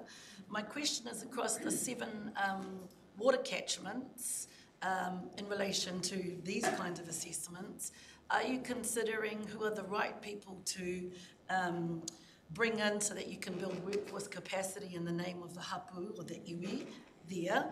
And then of course the other part that I just want to add to that is any of 21 and the matters discussed in there having a impact of any kind upon the JMA with the Waiapu, and the fact that neither parties have actually progressed over the last 3 or maybe even 4 years, the business, and how does this work assist that agenda? Through you, Chair, there's a couple of questions there. So firstly, around building the workforce. Initially, we needed to look inwards first, and building an understanding of those practices and best practices as well. Through my role, also, I'm initiating an outreach training project, and through that, going to each iwi and hapu and tailoring a training that suits them, that are based on the areas of significance, the areas of interest, and specifically CIAs is one of the most interest of iwi and hapu at this time. So we'll be facilitating some training that's built around iwi and hapu sites around CIA to build that workforce as well. And that needs to be a regular training regime, because we know the turnover of whānau. In terms of the impact on the JMA, yes, there is an impact. For the most part, we've only had one JMA hearing. That was a result of a gravel extraction application, and that same applicant is one of the applicants on the different list, and they prefer not to go down the JMA pathway again. They'd rather make sure that they get it up front and through this process rather than go through a hearing. And for water applicants, they recognise and acknowledge the importance of understanding cultural values and effects on the Waiapu, and spending a lot of their time doing this. So there's a bit of capacity building in our iwi and hapu that needs to be met in order to support producing the CIAs for the app. And then on our part, it's building our capacity to understand how to interpret it and not misinterpret it when we're making decisions. So there's a bit of a circle that we're trying to support. Koto, that's excellent, thank you. Councillor Karakia. Thank you very much, Mr. Chair. Now, this conversation that just occurred just really highlights the importance of having capability around this level, but also having that Te Ao Māori capability inside of our teams. It's been one of those dreams and discussions, like from my earlier terms in council, in regards to being able to get here to the space. Still got some runway to occupy, but man, this is in stark contrast to some of the earlier conversations I was witness to. The capability inside the team gives me the assurance that we're speaking to the right whānau, and we're speaking to the right hapu who speak, or the right people who speak on behalf of those hapu, because there have been some of our whānau that have engaged in this place and put down their hapu members, but then it's been received as that was the hapu voice. You know, these kind of little meaningful interactions that kind of just get slightly taken out of skew. So I'm so assured by having this capability inside the team. I just wanted to ask a question Also, in regards to Te Ara Tipuna around paragraph 18, just in regards to the publicly notified part of it, because this is such a huge kaupapa, when do you think the public notification part will come in? I guess it's just to try to speak to the points that Councillor Thompson brought up and also Councillor Parata brought up. There is kōrero that's happening in regards to this project and the community. So do we have an estimate in terms of when public notification happens? And I guess just for the table, are we able to kind of just give a little brief as to public notification, when that closes, what the other public engagement processes will be? Kia ora. Through you, Chair. Kia ora. We don't currently have a time frame for when the notification is going to happen, but those discussions are ongoing and being negotiated with what's suitable between the planner and the applicant. In terms of the public notification process, for this particular application, the applicant has requested the application be publicly notified. Generally, this is assessed by the planner where the assessment of the application results in effects to the environment that are more than minor. What occurs within the public notification is that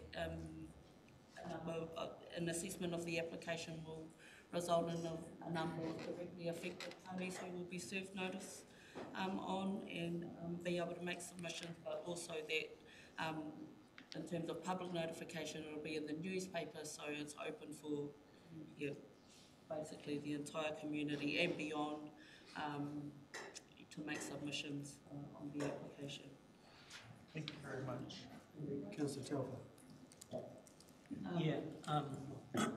I'm quite, I find this quite frustrating personally. We have been here discussing consents, and these are renewing consents, these are not new consents for metal extraction up the coast.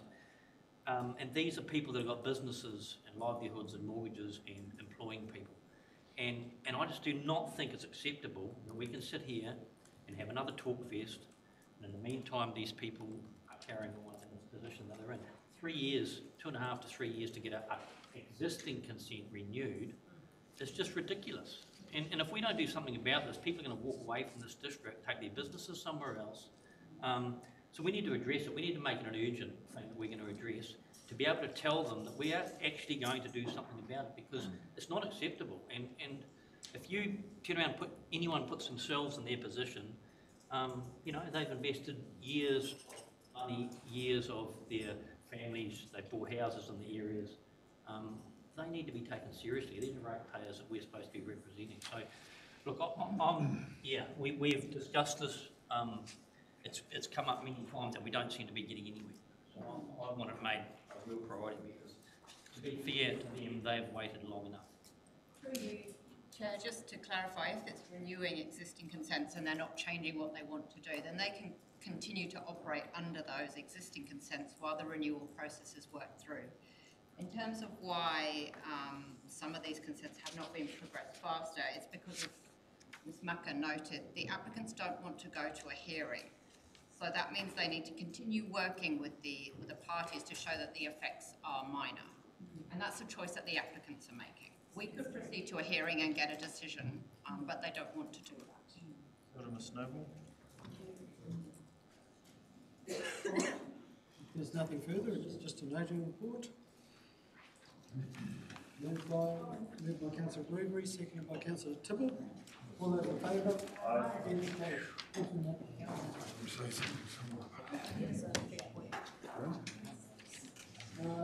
Earthquake-prone buildings, and we've got Ian Petty at the building. Yes, there he is. Mysterious Mr. Petty. Interestingly enough, as I was walking out the door this morning when the news was on at 8 o'clock, there was an announcement about earthquake-prone buildings. It was indeed. Can I update us on that? I will hand over to Ian Petty. I'm sure you've all met Ian before, Manager of Building Services, and a wealth of information on earthquake-prone buildings. So just a brief synopsis of the report. We were New Zealand leaders in earthquake-prone strengthening. We started in the late 80s, issued notices in starting about 93 through to 95. Then the legislation changed and we had a whole lot of buildings drop out because they changed the definition from earthquake risk to earthquake prone. Earthquake risk could suffer damage, earthquake prone was suffer catastrophic collapse, which is obviously a higher test. But luckily we kept all those records because when the Act changed again in 2004, that definition included those buildings we'd dropped out. So we've kept our foot on the accelerator as much as we can to get those buildings strengthened. We're well on the way. We were looking at having finished, that would be finished by 2027. However, this morning the government announced that they're giving a 4-year extension for all buildings that haven't passed their end date. So we've only got 2 buildings, the group of buildings where Shoe Envy is and in between Perfect Roast and where the flight centre used to be.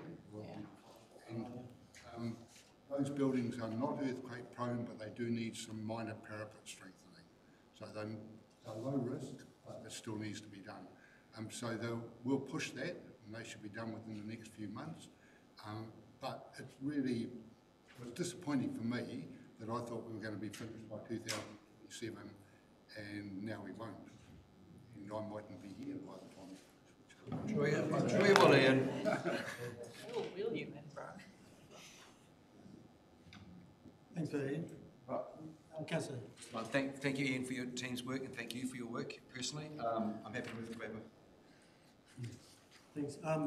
There was quite a bit of news last week, I think it was on Talkback about how heritage was affecting the earthquake. So you've got a building that's earthquake risk, the owner hasn't got the resources to improve, but he can't do it under a heritage listing, so he couldn't demolish either. So these buildings were actually a hindrance to the environment and everything.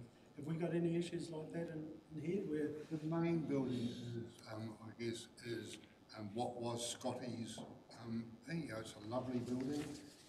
It was due to be, its final date was February 2025. Now the owner's got an additional 4 years. That's been, I went in last week, it's been beautifully finished inside, but I know there's some issues with the licence that have to be worked through. It would be a real shame to see that building come down. It's a very, very nice building. It's nice inside, it's nice outside. But speaking to the owner, he said that most of the work needs to be done upstairs on brick walls up there, and that can be done without disrupting any operation that may be in the bottom. Have you comment on the Masonic? Status of the Masonic? The Masonic is not earthquake prone. So the Masonic was assessed a number of years ago as about 45% of new building standard, and we took it off the register. It's sitting there not improving at the moment, but unfortunately it's one of those buildings that's partly owned by the Prince and partly owned by the owner, and until that is sorted, no one will, I've tried to push things on other buildings before, and the police don't really want to know because they don't know how much of it they're going to own. The owner doesn't want to do anything much because he doesn't know how much he's going to own, and we're not really sure who the owner is. They're just in limbo. Okay, and the other thing, I just want to endorse your keeping the pressure on with the parapets, because that is where the lethal aspect of earthquakes is. You've walked along a footpath on your head. So yeah, really support that. Councillor Foster. Yeah, thank you. I'm just going back to the tower building and the Masonic and all that. I mean, this is the future of the CBD. These buildings are so critical about for the future with internal apartments and everything. So it's really disappointing to think that we're being held to ransom between the police and the owners, and everything, everyone's putting their hands up and can't do anything. I just want to reiterate how important for the future of the CBD these buildings are, and being just left in limbo is actually catastrophic. And how long is this going to last? It's just ridiculous. It's crazy, and the government or someone needs to step in and assist this, because I think our CBD is at a really critical stage at the moment. It's not looking pretty. These buildings, these 3 buildings and the tower building are so critical to the future of it. So, I'm so disappointed. I keep on reading. We've been over this for years and years. It's been like this for the last 3-4 years almost, and we've still got no progress whatsoever. It's so sad. I just can't emphasise enough the importance of these buildings for our future. So, really. I think that's a very good point, because certainly the real estate firm that's looking at the Masonic building have said that they could sell it tomorrow for it to be developed into apartments. Yeah. So it is very sad that that's not happening. Yeah. And when you see apartments like the ones that are being developed above the country block, it'd be great for more inner city living. Keep it responsible. Thank you, Councillor Alder. Scratch my nose. Yes, I'm trying to think of something to say, but no. I thought I'll just put a little bit of perception is not the word, context around the extension we received, because I'm sure everyone, like myself, forgot that we supported a remit from the Manawatu District Council in May last year, when they submitted at the Local Government New Zealand conference for the government to give some of these regions a bit of extension. So I have forwarded the email to you that I received last night. So just to put a bit of context there, we were part of a group that said to the government, can you take a look at it, because it is a massive issue in lots of towns. So I thought I would just let you know we were part of that. We usually don't see such fast action though, because we have done lots of remits. So ka pai to the government for listening to the remit from Local Government New Zealand. All right, thanks for that. Papers moved by Councillor Robinson. Seconded by Councillor Robinson. It's actually moved by Councillor Robinson. Moved by Councillor Robinson, seconded by Councillor Foster, because he loves to move stuff. All those in favour? Aye. Against? Carried. All right, we've got public excluded now, so move it for public excluded. I probably could have a little bit of discussion. It seems a bit unfair on Councillor Foster that we're going to be incredibly rushed in this component of the meeting. Welcome to the infrastructure side of our operations committee meeting this morning. We have no apologies. We've got Councillor Puruwai and Councillor Ria. They'll be attending via audio visual link. We've got an apology from Councillor Ria. There's apologies from Councillor Ria.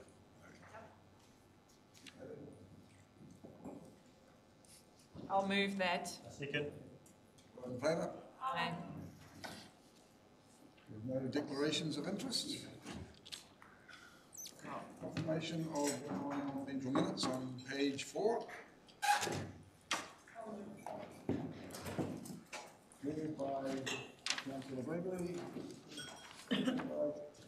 Bishop. All those in favour? Aye. Action sheet. It's on page 6. Used on that. Comment.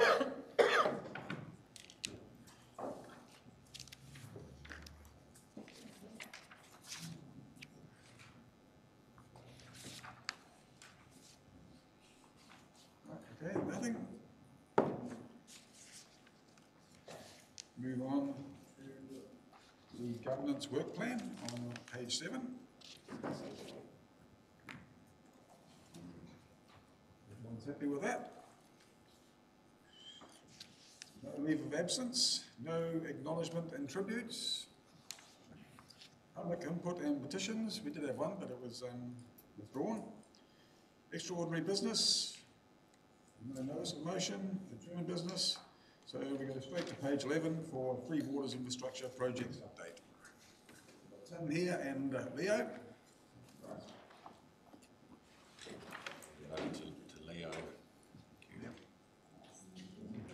Councillor Abbey. Yeah, so this report is just a high-level progress report on our Three Waters infrastructure projects for this financial year as they currently stand. So if you're happy, I'll take the report as read and then just respond to any questions.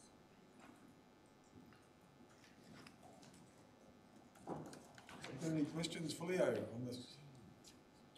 Maybe. Second. On tap, spin a duck. I think it's just you, Tony. I'm angry. Okay, let's see what I can do. That's a tough one. Yeah, just page 14, just the on the trunk main span refurbishment.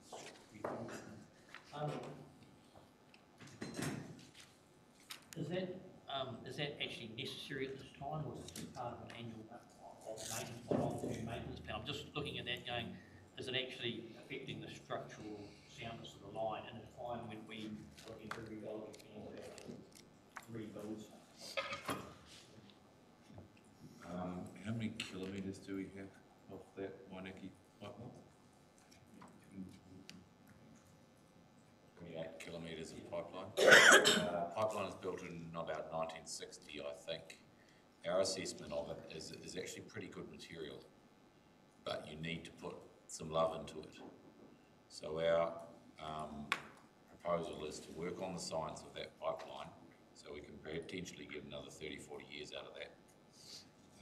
That won't be a job that is done in one single year. It'll be a job that we intend to do. Never really stop on that pipeline. So a really important part of resilience is always doing something with your assets. So the capital we are spending on this is minor capital. Give you a replacement idea, we're talking $100 million if you replace that pipe, which is absolutely unaffordable. So we actually want to keep that up. Identified from that pipeline is the 1960 steel was pumped out in New Zealand is quite good quality.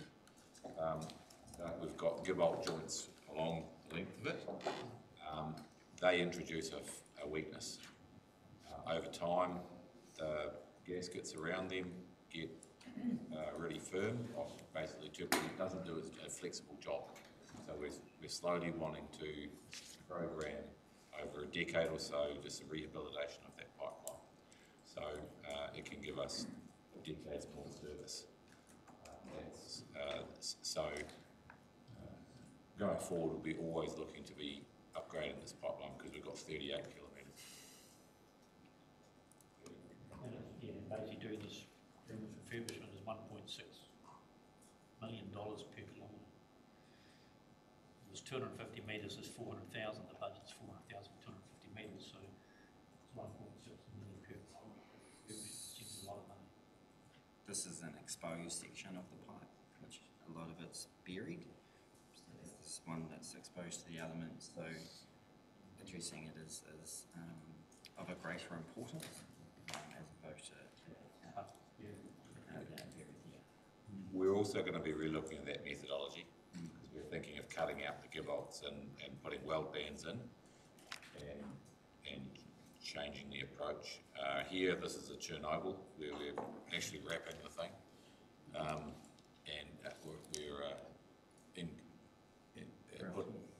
we're wrapping it and grout filling it. I think we've had some recent advice on changing that approach.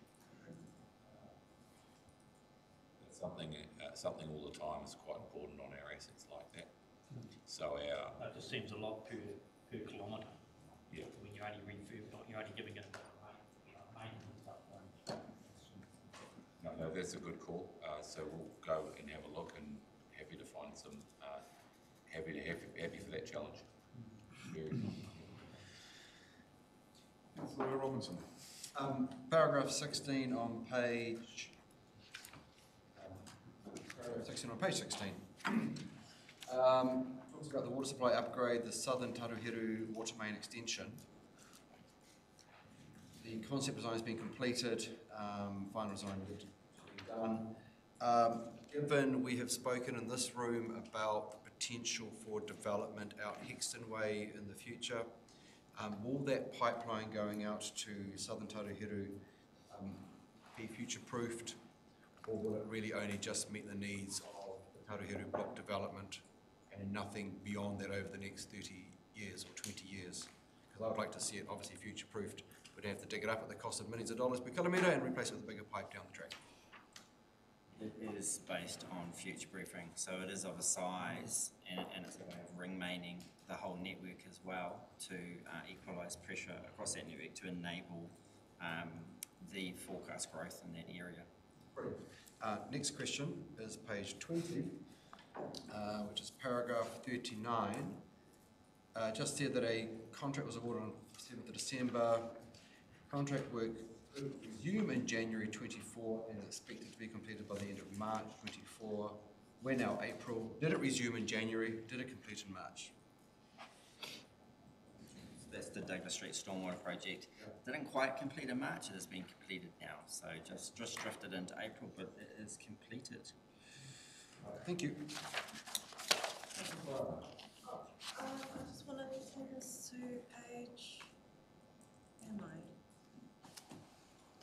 Oh, that's page 16 too. Page 16,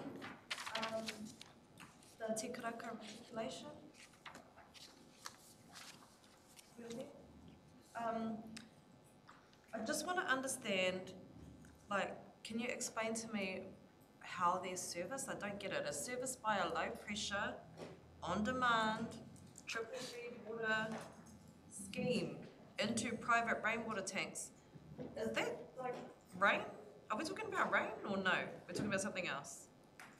What the system in Te Karaka is the bulk of the system is based on a rainwater system for the houses. So their tank, rainwater from their roofs goes into their tank. They've got that. Council has got a supplementary program to that, where we're drawing water from the river, from Ball River. It goes through a treatment process to produce water that then goes through a low pressure system that delivers, designed to about 1,000 litres a day per property to trickle feed into the rainwater tanks to top them up. How do they get to their tanks? It's a low pressure system, so it's through pipes. Through pipes? Yeah. But it's not a mains pressure reticulation to the plumbing of the building, which would then involve filling. That's interesting. I didn't know you guys could do that. now that I know we can do that, there'll be other places that need this. But so thank you for explaining that to me. I think it's important that when we don't understand what's being said, that we just ask outright, because then that creates opportunities for us to think about what might be possible in areas like Te Karaka, who also want low pressure on demand trickle feed water scheme into rainwater tanks. But also I want to know, is that system, are we trying to upgrade that system and that's currently on hold? Are we trying to make it better? We want to make it better. The reticulation system requires upgrading, so replacement, to improve our level of service, so that the pipes are old, so we need to replace them. So that program is all planned and ready, but we've been very conscious of what's going on in Te Karaka and making sure that that work program works in with the other programs that are going on, so we're not causing an issue where actually it's a positive project that we're doing there for the... Have you received feedback from the community at Te Karaka that this is not a priority for them? No, what we have done is the project is ready to go and that's just been worked through, and the next engagement is with the community just to make sure that that's fitting with everything else that's going on there. Okay, and when is that going to happen? When is the engagement? It's going to happen within the next couple of weeks. Oh, excellent. Okay, goodbye. Thank you. The engagement. Yeah, it's supplementary to that. When we supply potable water to houses, we've got huge responsibilities into the health of that water, and that's why we treat it through the treatment plant. But this is kind of indicating that we're putting our water into their water. So if something did go wrong, legionnaires from the water, who is ultimately responsible? Because it could be 90% their rainwater at the time, or it could be 90% our water at the time. You arguably you could get into an argument about that, but it's going to be the roof water unless you can prove otherwise. So that there's treatment barriers at the treatment plant. Can I just say this is an imperfect solution? You have a treatment plant treating water to a certain level, and then you're adding it to rainwater that comes off a roof. So it's not the answer that people need ultimately in our communities.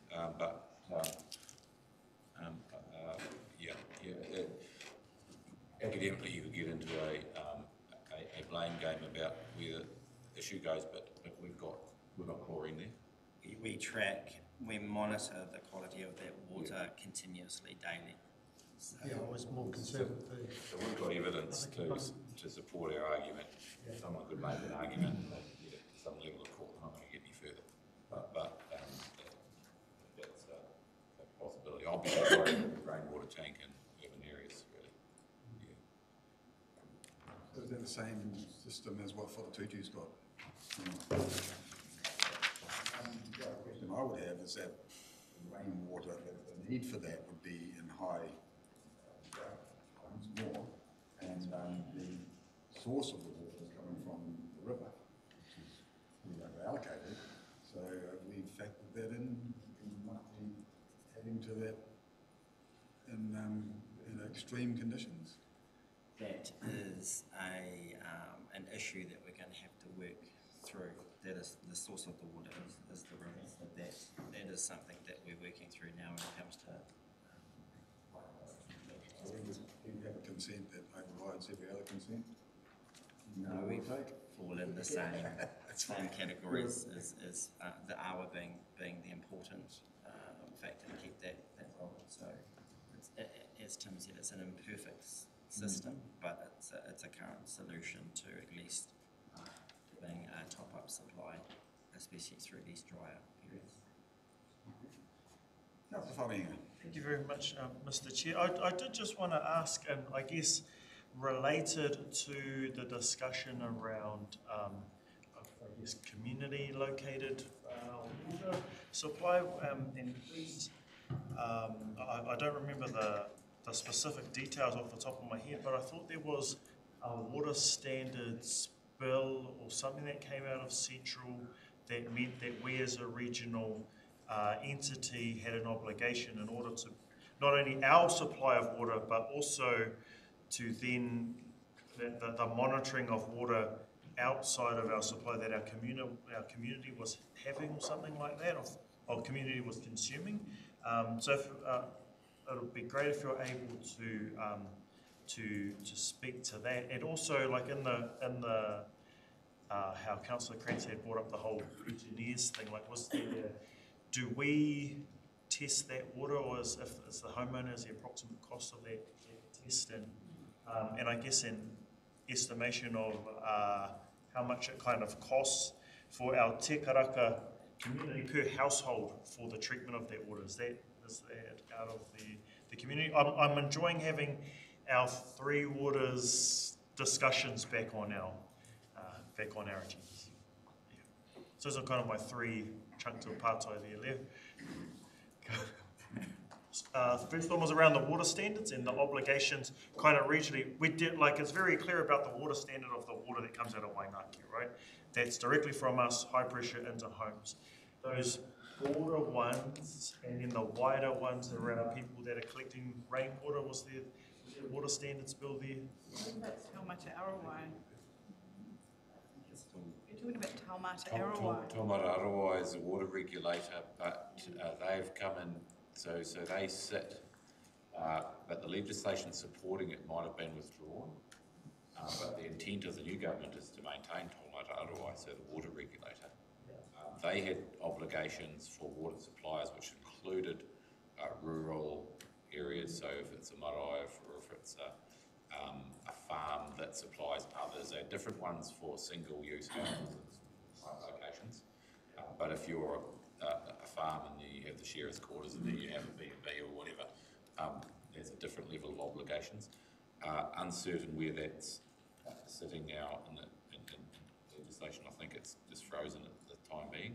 But Taumata Aroa are all set up for that level, and they sit separately as a regulator. So that's a quality regulator, and they're intending to bring an economic regulator into the sphere as well, right, through ComCom and DIA, I think. So that's in discussion at the moment. In terms of the testing of that in homes again, is that an us responsibility or a home responsibility? We tested it at the gate and in the network. So what you do generally get is outside of the treatment plants, we usually have sort of continuous monitoring and really quite a strict regime at treatment plants. And then also in your network, you're working on ensuring that one challenge of making pipes bigger means water gets there slower. So it ages and the chlorine diminishes in it during that transfer. So those are tested as a different regime, but those are tested. So we take care to ensure that the customer in a healthy state. So we take care of our obligations. And the estimation of the cost per household that this treatment for, say, out at Te Karakia is in terms of water, because there has been discussion, to give that context, there has been discussion around this table prior to the implementation of Three Waters about things like out at Te Karakia and other parts of our community. So it'll be good to kind of, I guess, get in front of that conversation, or even to get in the knowledge here in regards to what that means for those households in terms of costs out there. The additional costs, it's within their rates, the operational cost that for providing that water. Yeah, and I know it's outside of your guys' brief question, but it'd be nice to be able to have that figure per household in order to, for say, Rawenia, who's from Ruatoria, to go, this is what this would look like for us whānau, because this will get brought up as a conversation. It would be a different discussion for it, because a case-by-case basis, Ruatoria would need to be building a treatment plant from scratch, where if you joined in town would be a very low relatively low additional cost, because we've got the existing infrastructure. In a Ruatoria situation, you've got this massive lift at the front end, and it's how you deal with capital costs, how you deal with operational costs would be similar, a bit more than anywhere else, because scale does matter. But the capex cost would be really high off the block to actually have the infrastructure to be able to do it. If you were aiming to recover costs by the individuals in the households. Thank you for that. It might be worth a bit of a... That's one thing that I've just realised us as a council hasn't done. I don't think we've gone to go visit the Te Karakia, that Te Karakia treatment plant. Yeah, well, we have, but I don't think... Thank you very much. I know I already had a turn, but I'm really passionate about water.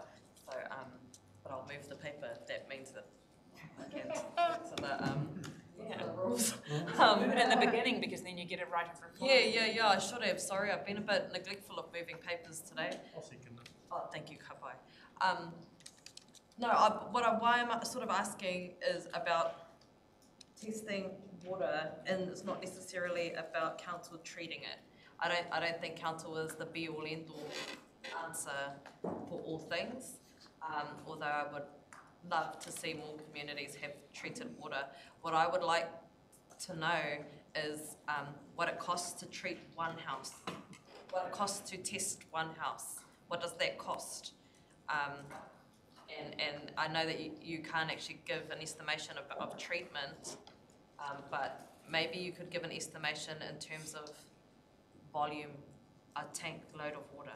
How much does that cost to treat? Because I think it's important for people who are on domestic supply, and most of us in the region outside of the city centre, we are on domestic supply. We're drinking water that comes straight from the sky, that has gone through my dirty drain and has come up through my dirty tank, and I'm drinking it. And I just think that even though we're not treating their water, it's not our responsibility. it's a very easy thing for us and our scientists and our water people to potentially put a little bit of information or some links or something that where people can try a bit harder or to look after their own health. I know it's not our responsibility to do it, but if we can do, surely that's an easy thing to do to educate people. How much it might cost, where you might go to test your water, and where you might go to treat it. That's more of a statement than a question. Thank you. We'll have to get some information together to assist you with that, but certainly it would help. The larger the scale is, you get a lot of efficiency, including the testing.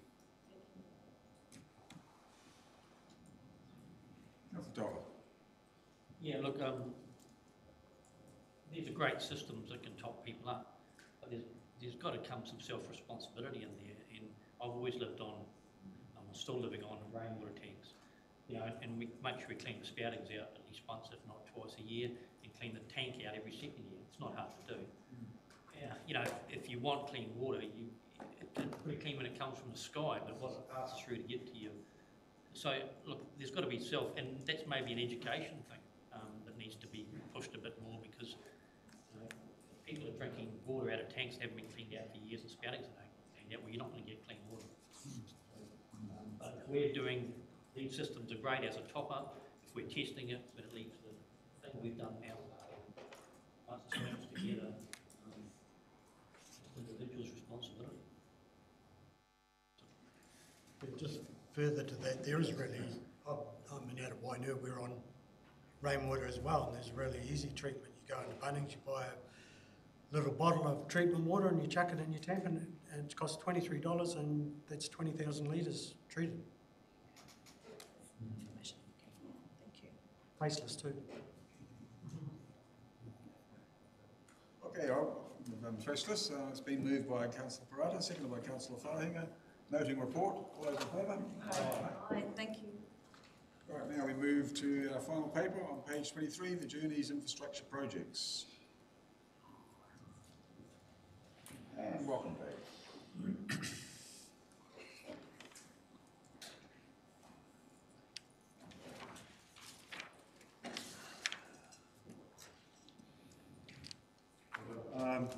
I'd like to take the papers read. Just a couple of corrections, please. Our apologies to our operations manager who drafted a lot of the reports. She's unavailable to today. But just on paragraph 7, I've put a terminology called boy races. I suppose you could see there there's been a stereotype. If you look at the composition of the males here, they'd probably be offended. They were probably law-abiding citizens in their youth. So we'll put a new term. Prefer the term bogan. And a serious note, it gives an update of the network and we are at today, so willing to take any questions. Councillor Grayson. Yeah, thanks. Really, one thing about information. Page 3026, the trial of the fibre deck. Is it more difficult to lay? Is it much more expensive? Is it cost effective? Have you started? Is it going to work? Yeah, but going through the chair, we've tried it. It is what it does is with those fibres, and you can see the fibres there, it just binds the bitumen together.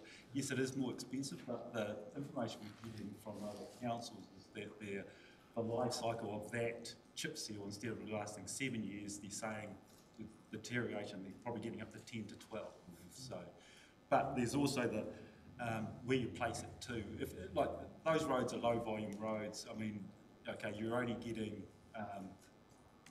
cars, you're not getting heavy freight. So, you know, the suggestion is, you know, control another area on a high volume road, and that's when you'll really get some where we think some safe. That's what it is. It's specialised equipment. It comes from Hawke's Bay, but from the Fulton Hogan, which goes around the country. It's just a programming issue. We do have a program, bring it in, and yeah. It does have some constraints, like in temperature, physically, and when the temperature gets too low, you've got to make sure you give it. The evidence we're getting, you have to make sure you give it every opportunity to succeed. And don't put it on the outside temperature.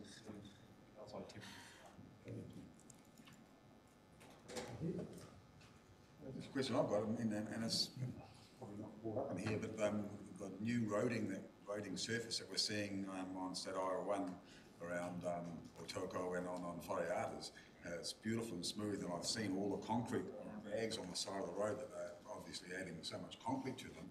Is this what most of the roads are going to end up looking like? And is it way more resilient? Is it going to be stronger over time? Because it's beautiful to drive on. Yeah, I mean, I don't want to really answer that on behalf of the agency. Maybe it's something we give to Linda, because yeah, absolutely, that also comes with investment, and it's good to see the investment here. Yeah.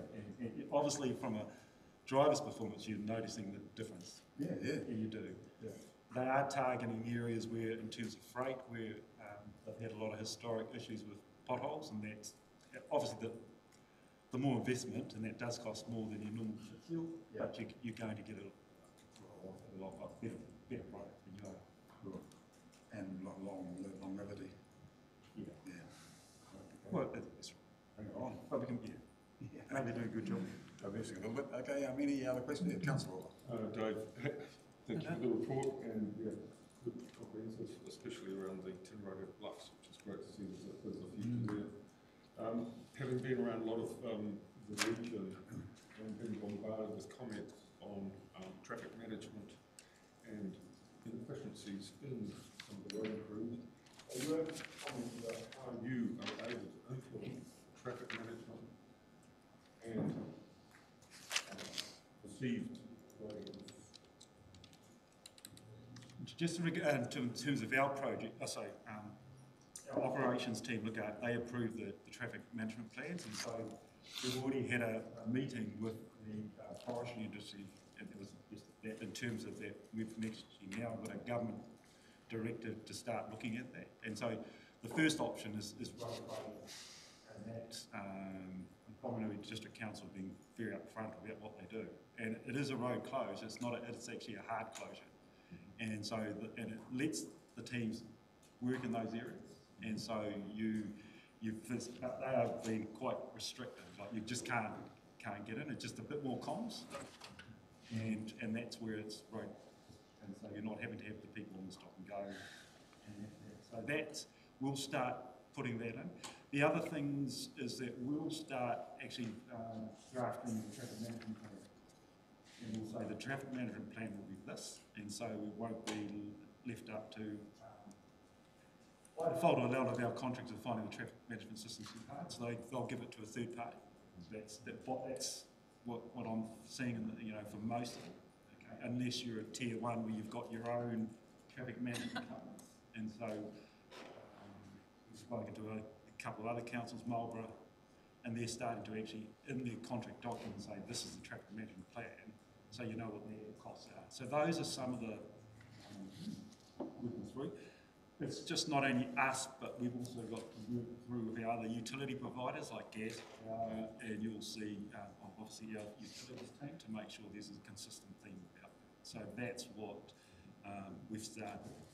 The operations team are very, I say, there's a direct approach business. And I was in those conversations too with communities, and consistent through them were comments on inefficiencies related to health and safety. One thing I would point out there is the reason for health and safety ultimately is so people go home at night safe. That wasn't raised within the community, so there's a conversation there, and I think there's a gap between both sides. When you're in the road corridor, you're always inches away from a serious injury or worse. And so some of the fundamentals are a little bit lost on the community. We need to lift them up. There's and maybe rationalise what we're doing on our side. So that's the only other comment I would have in that space, that people go home safely. Because when you're in the road corridor, you actually are at risk. You're not in control of what other people do. So that's important, that's recognised as well. And it's a tough discussion. And the second part was auditing of the efficiency of the job. Yeah. That's been done as well. We do audit efficiency of the job, and also recognise that when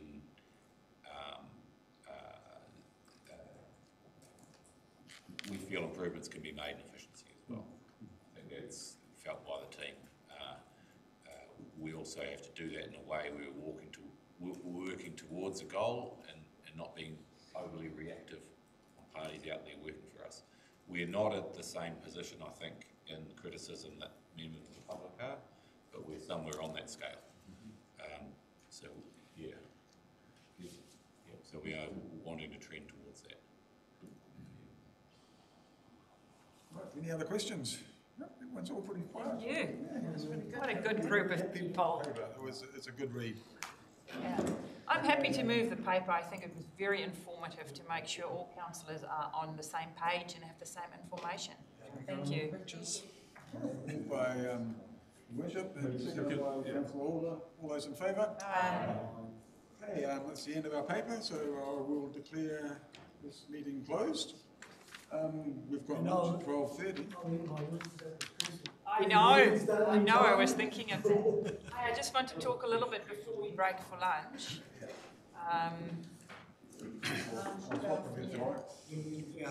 Yeah, our thing. I think we're going to do our thing now. Yeah. You do not know what our thing is.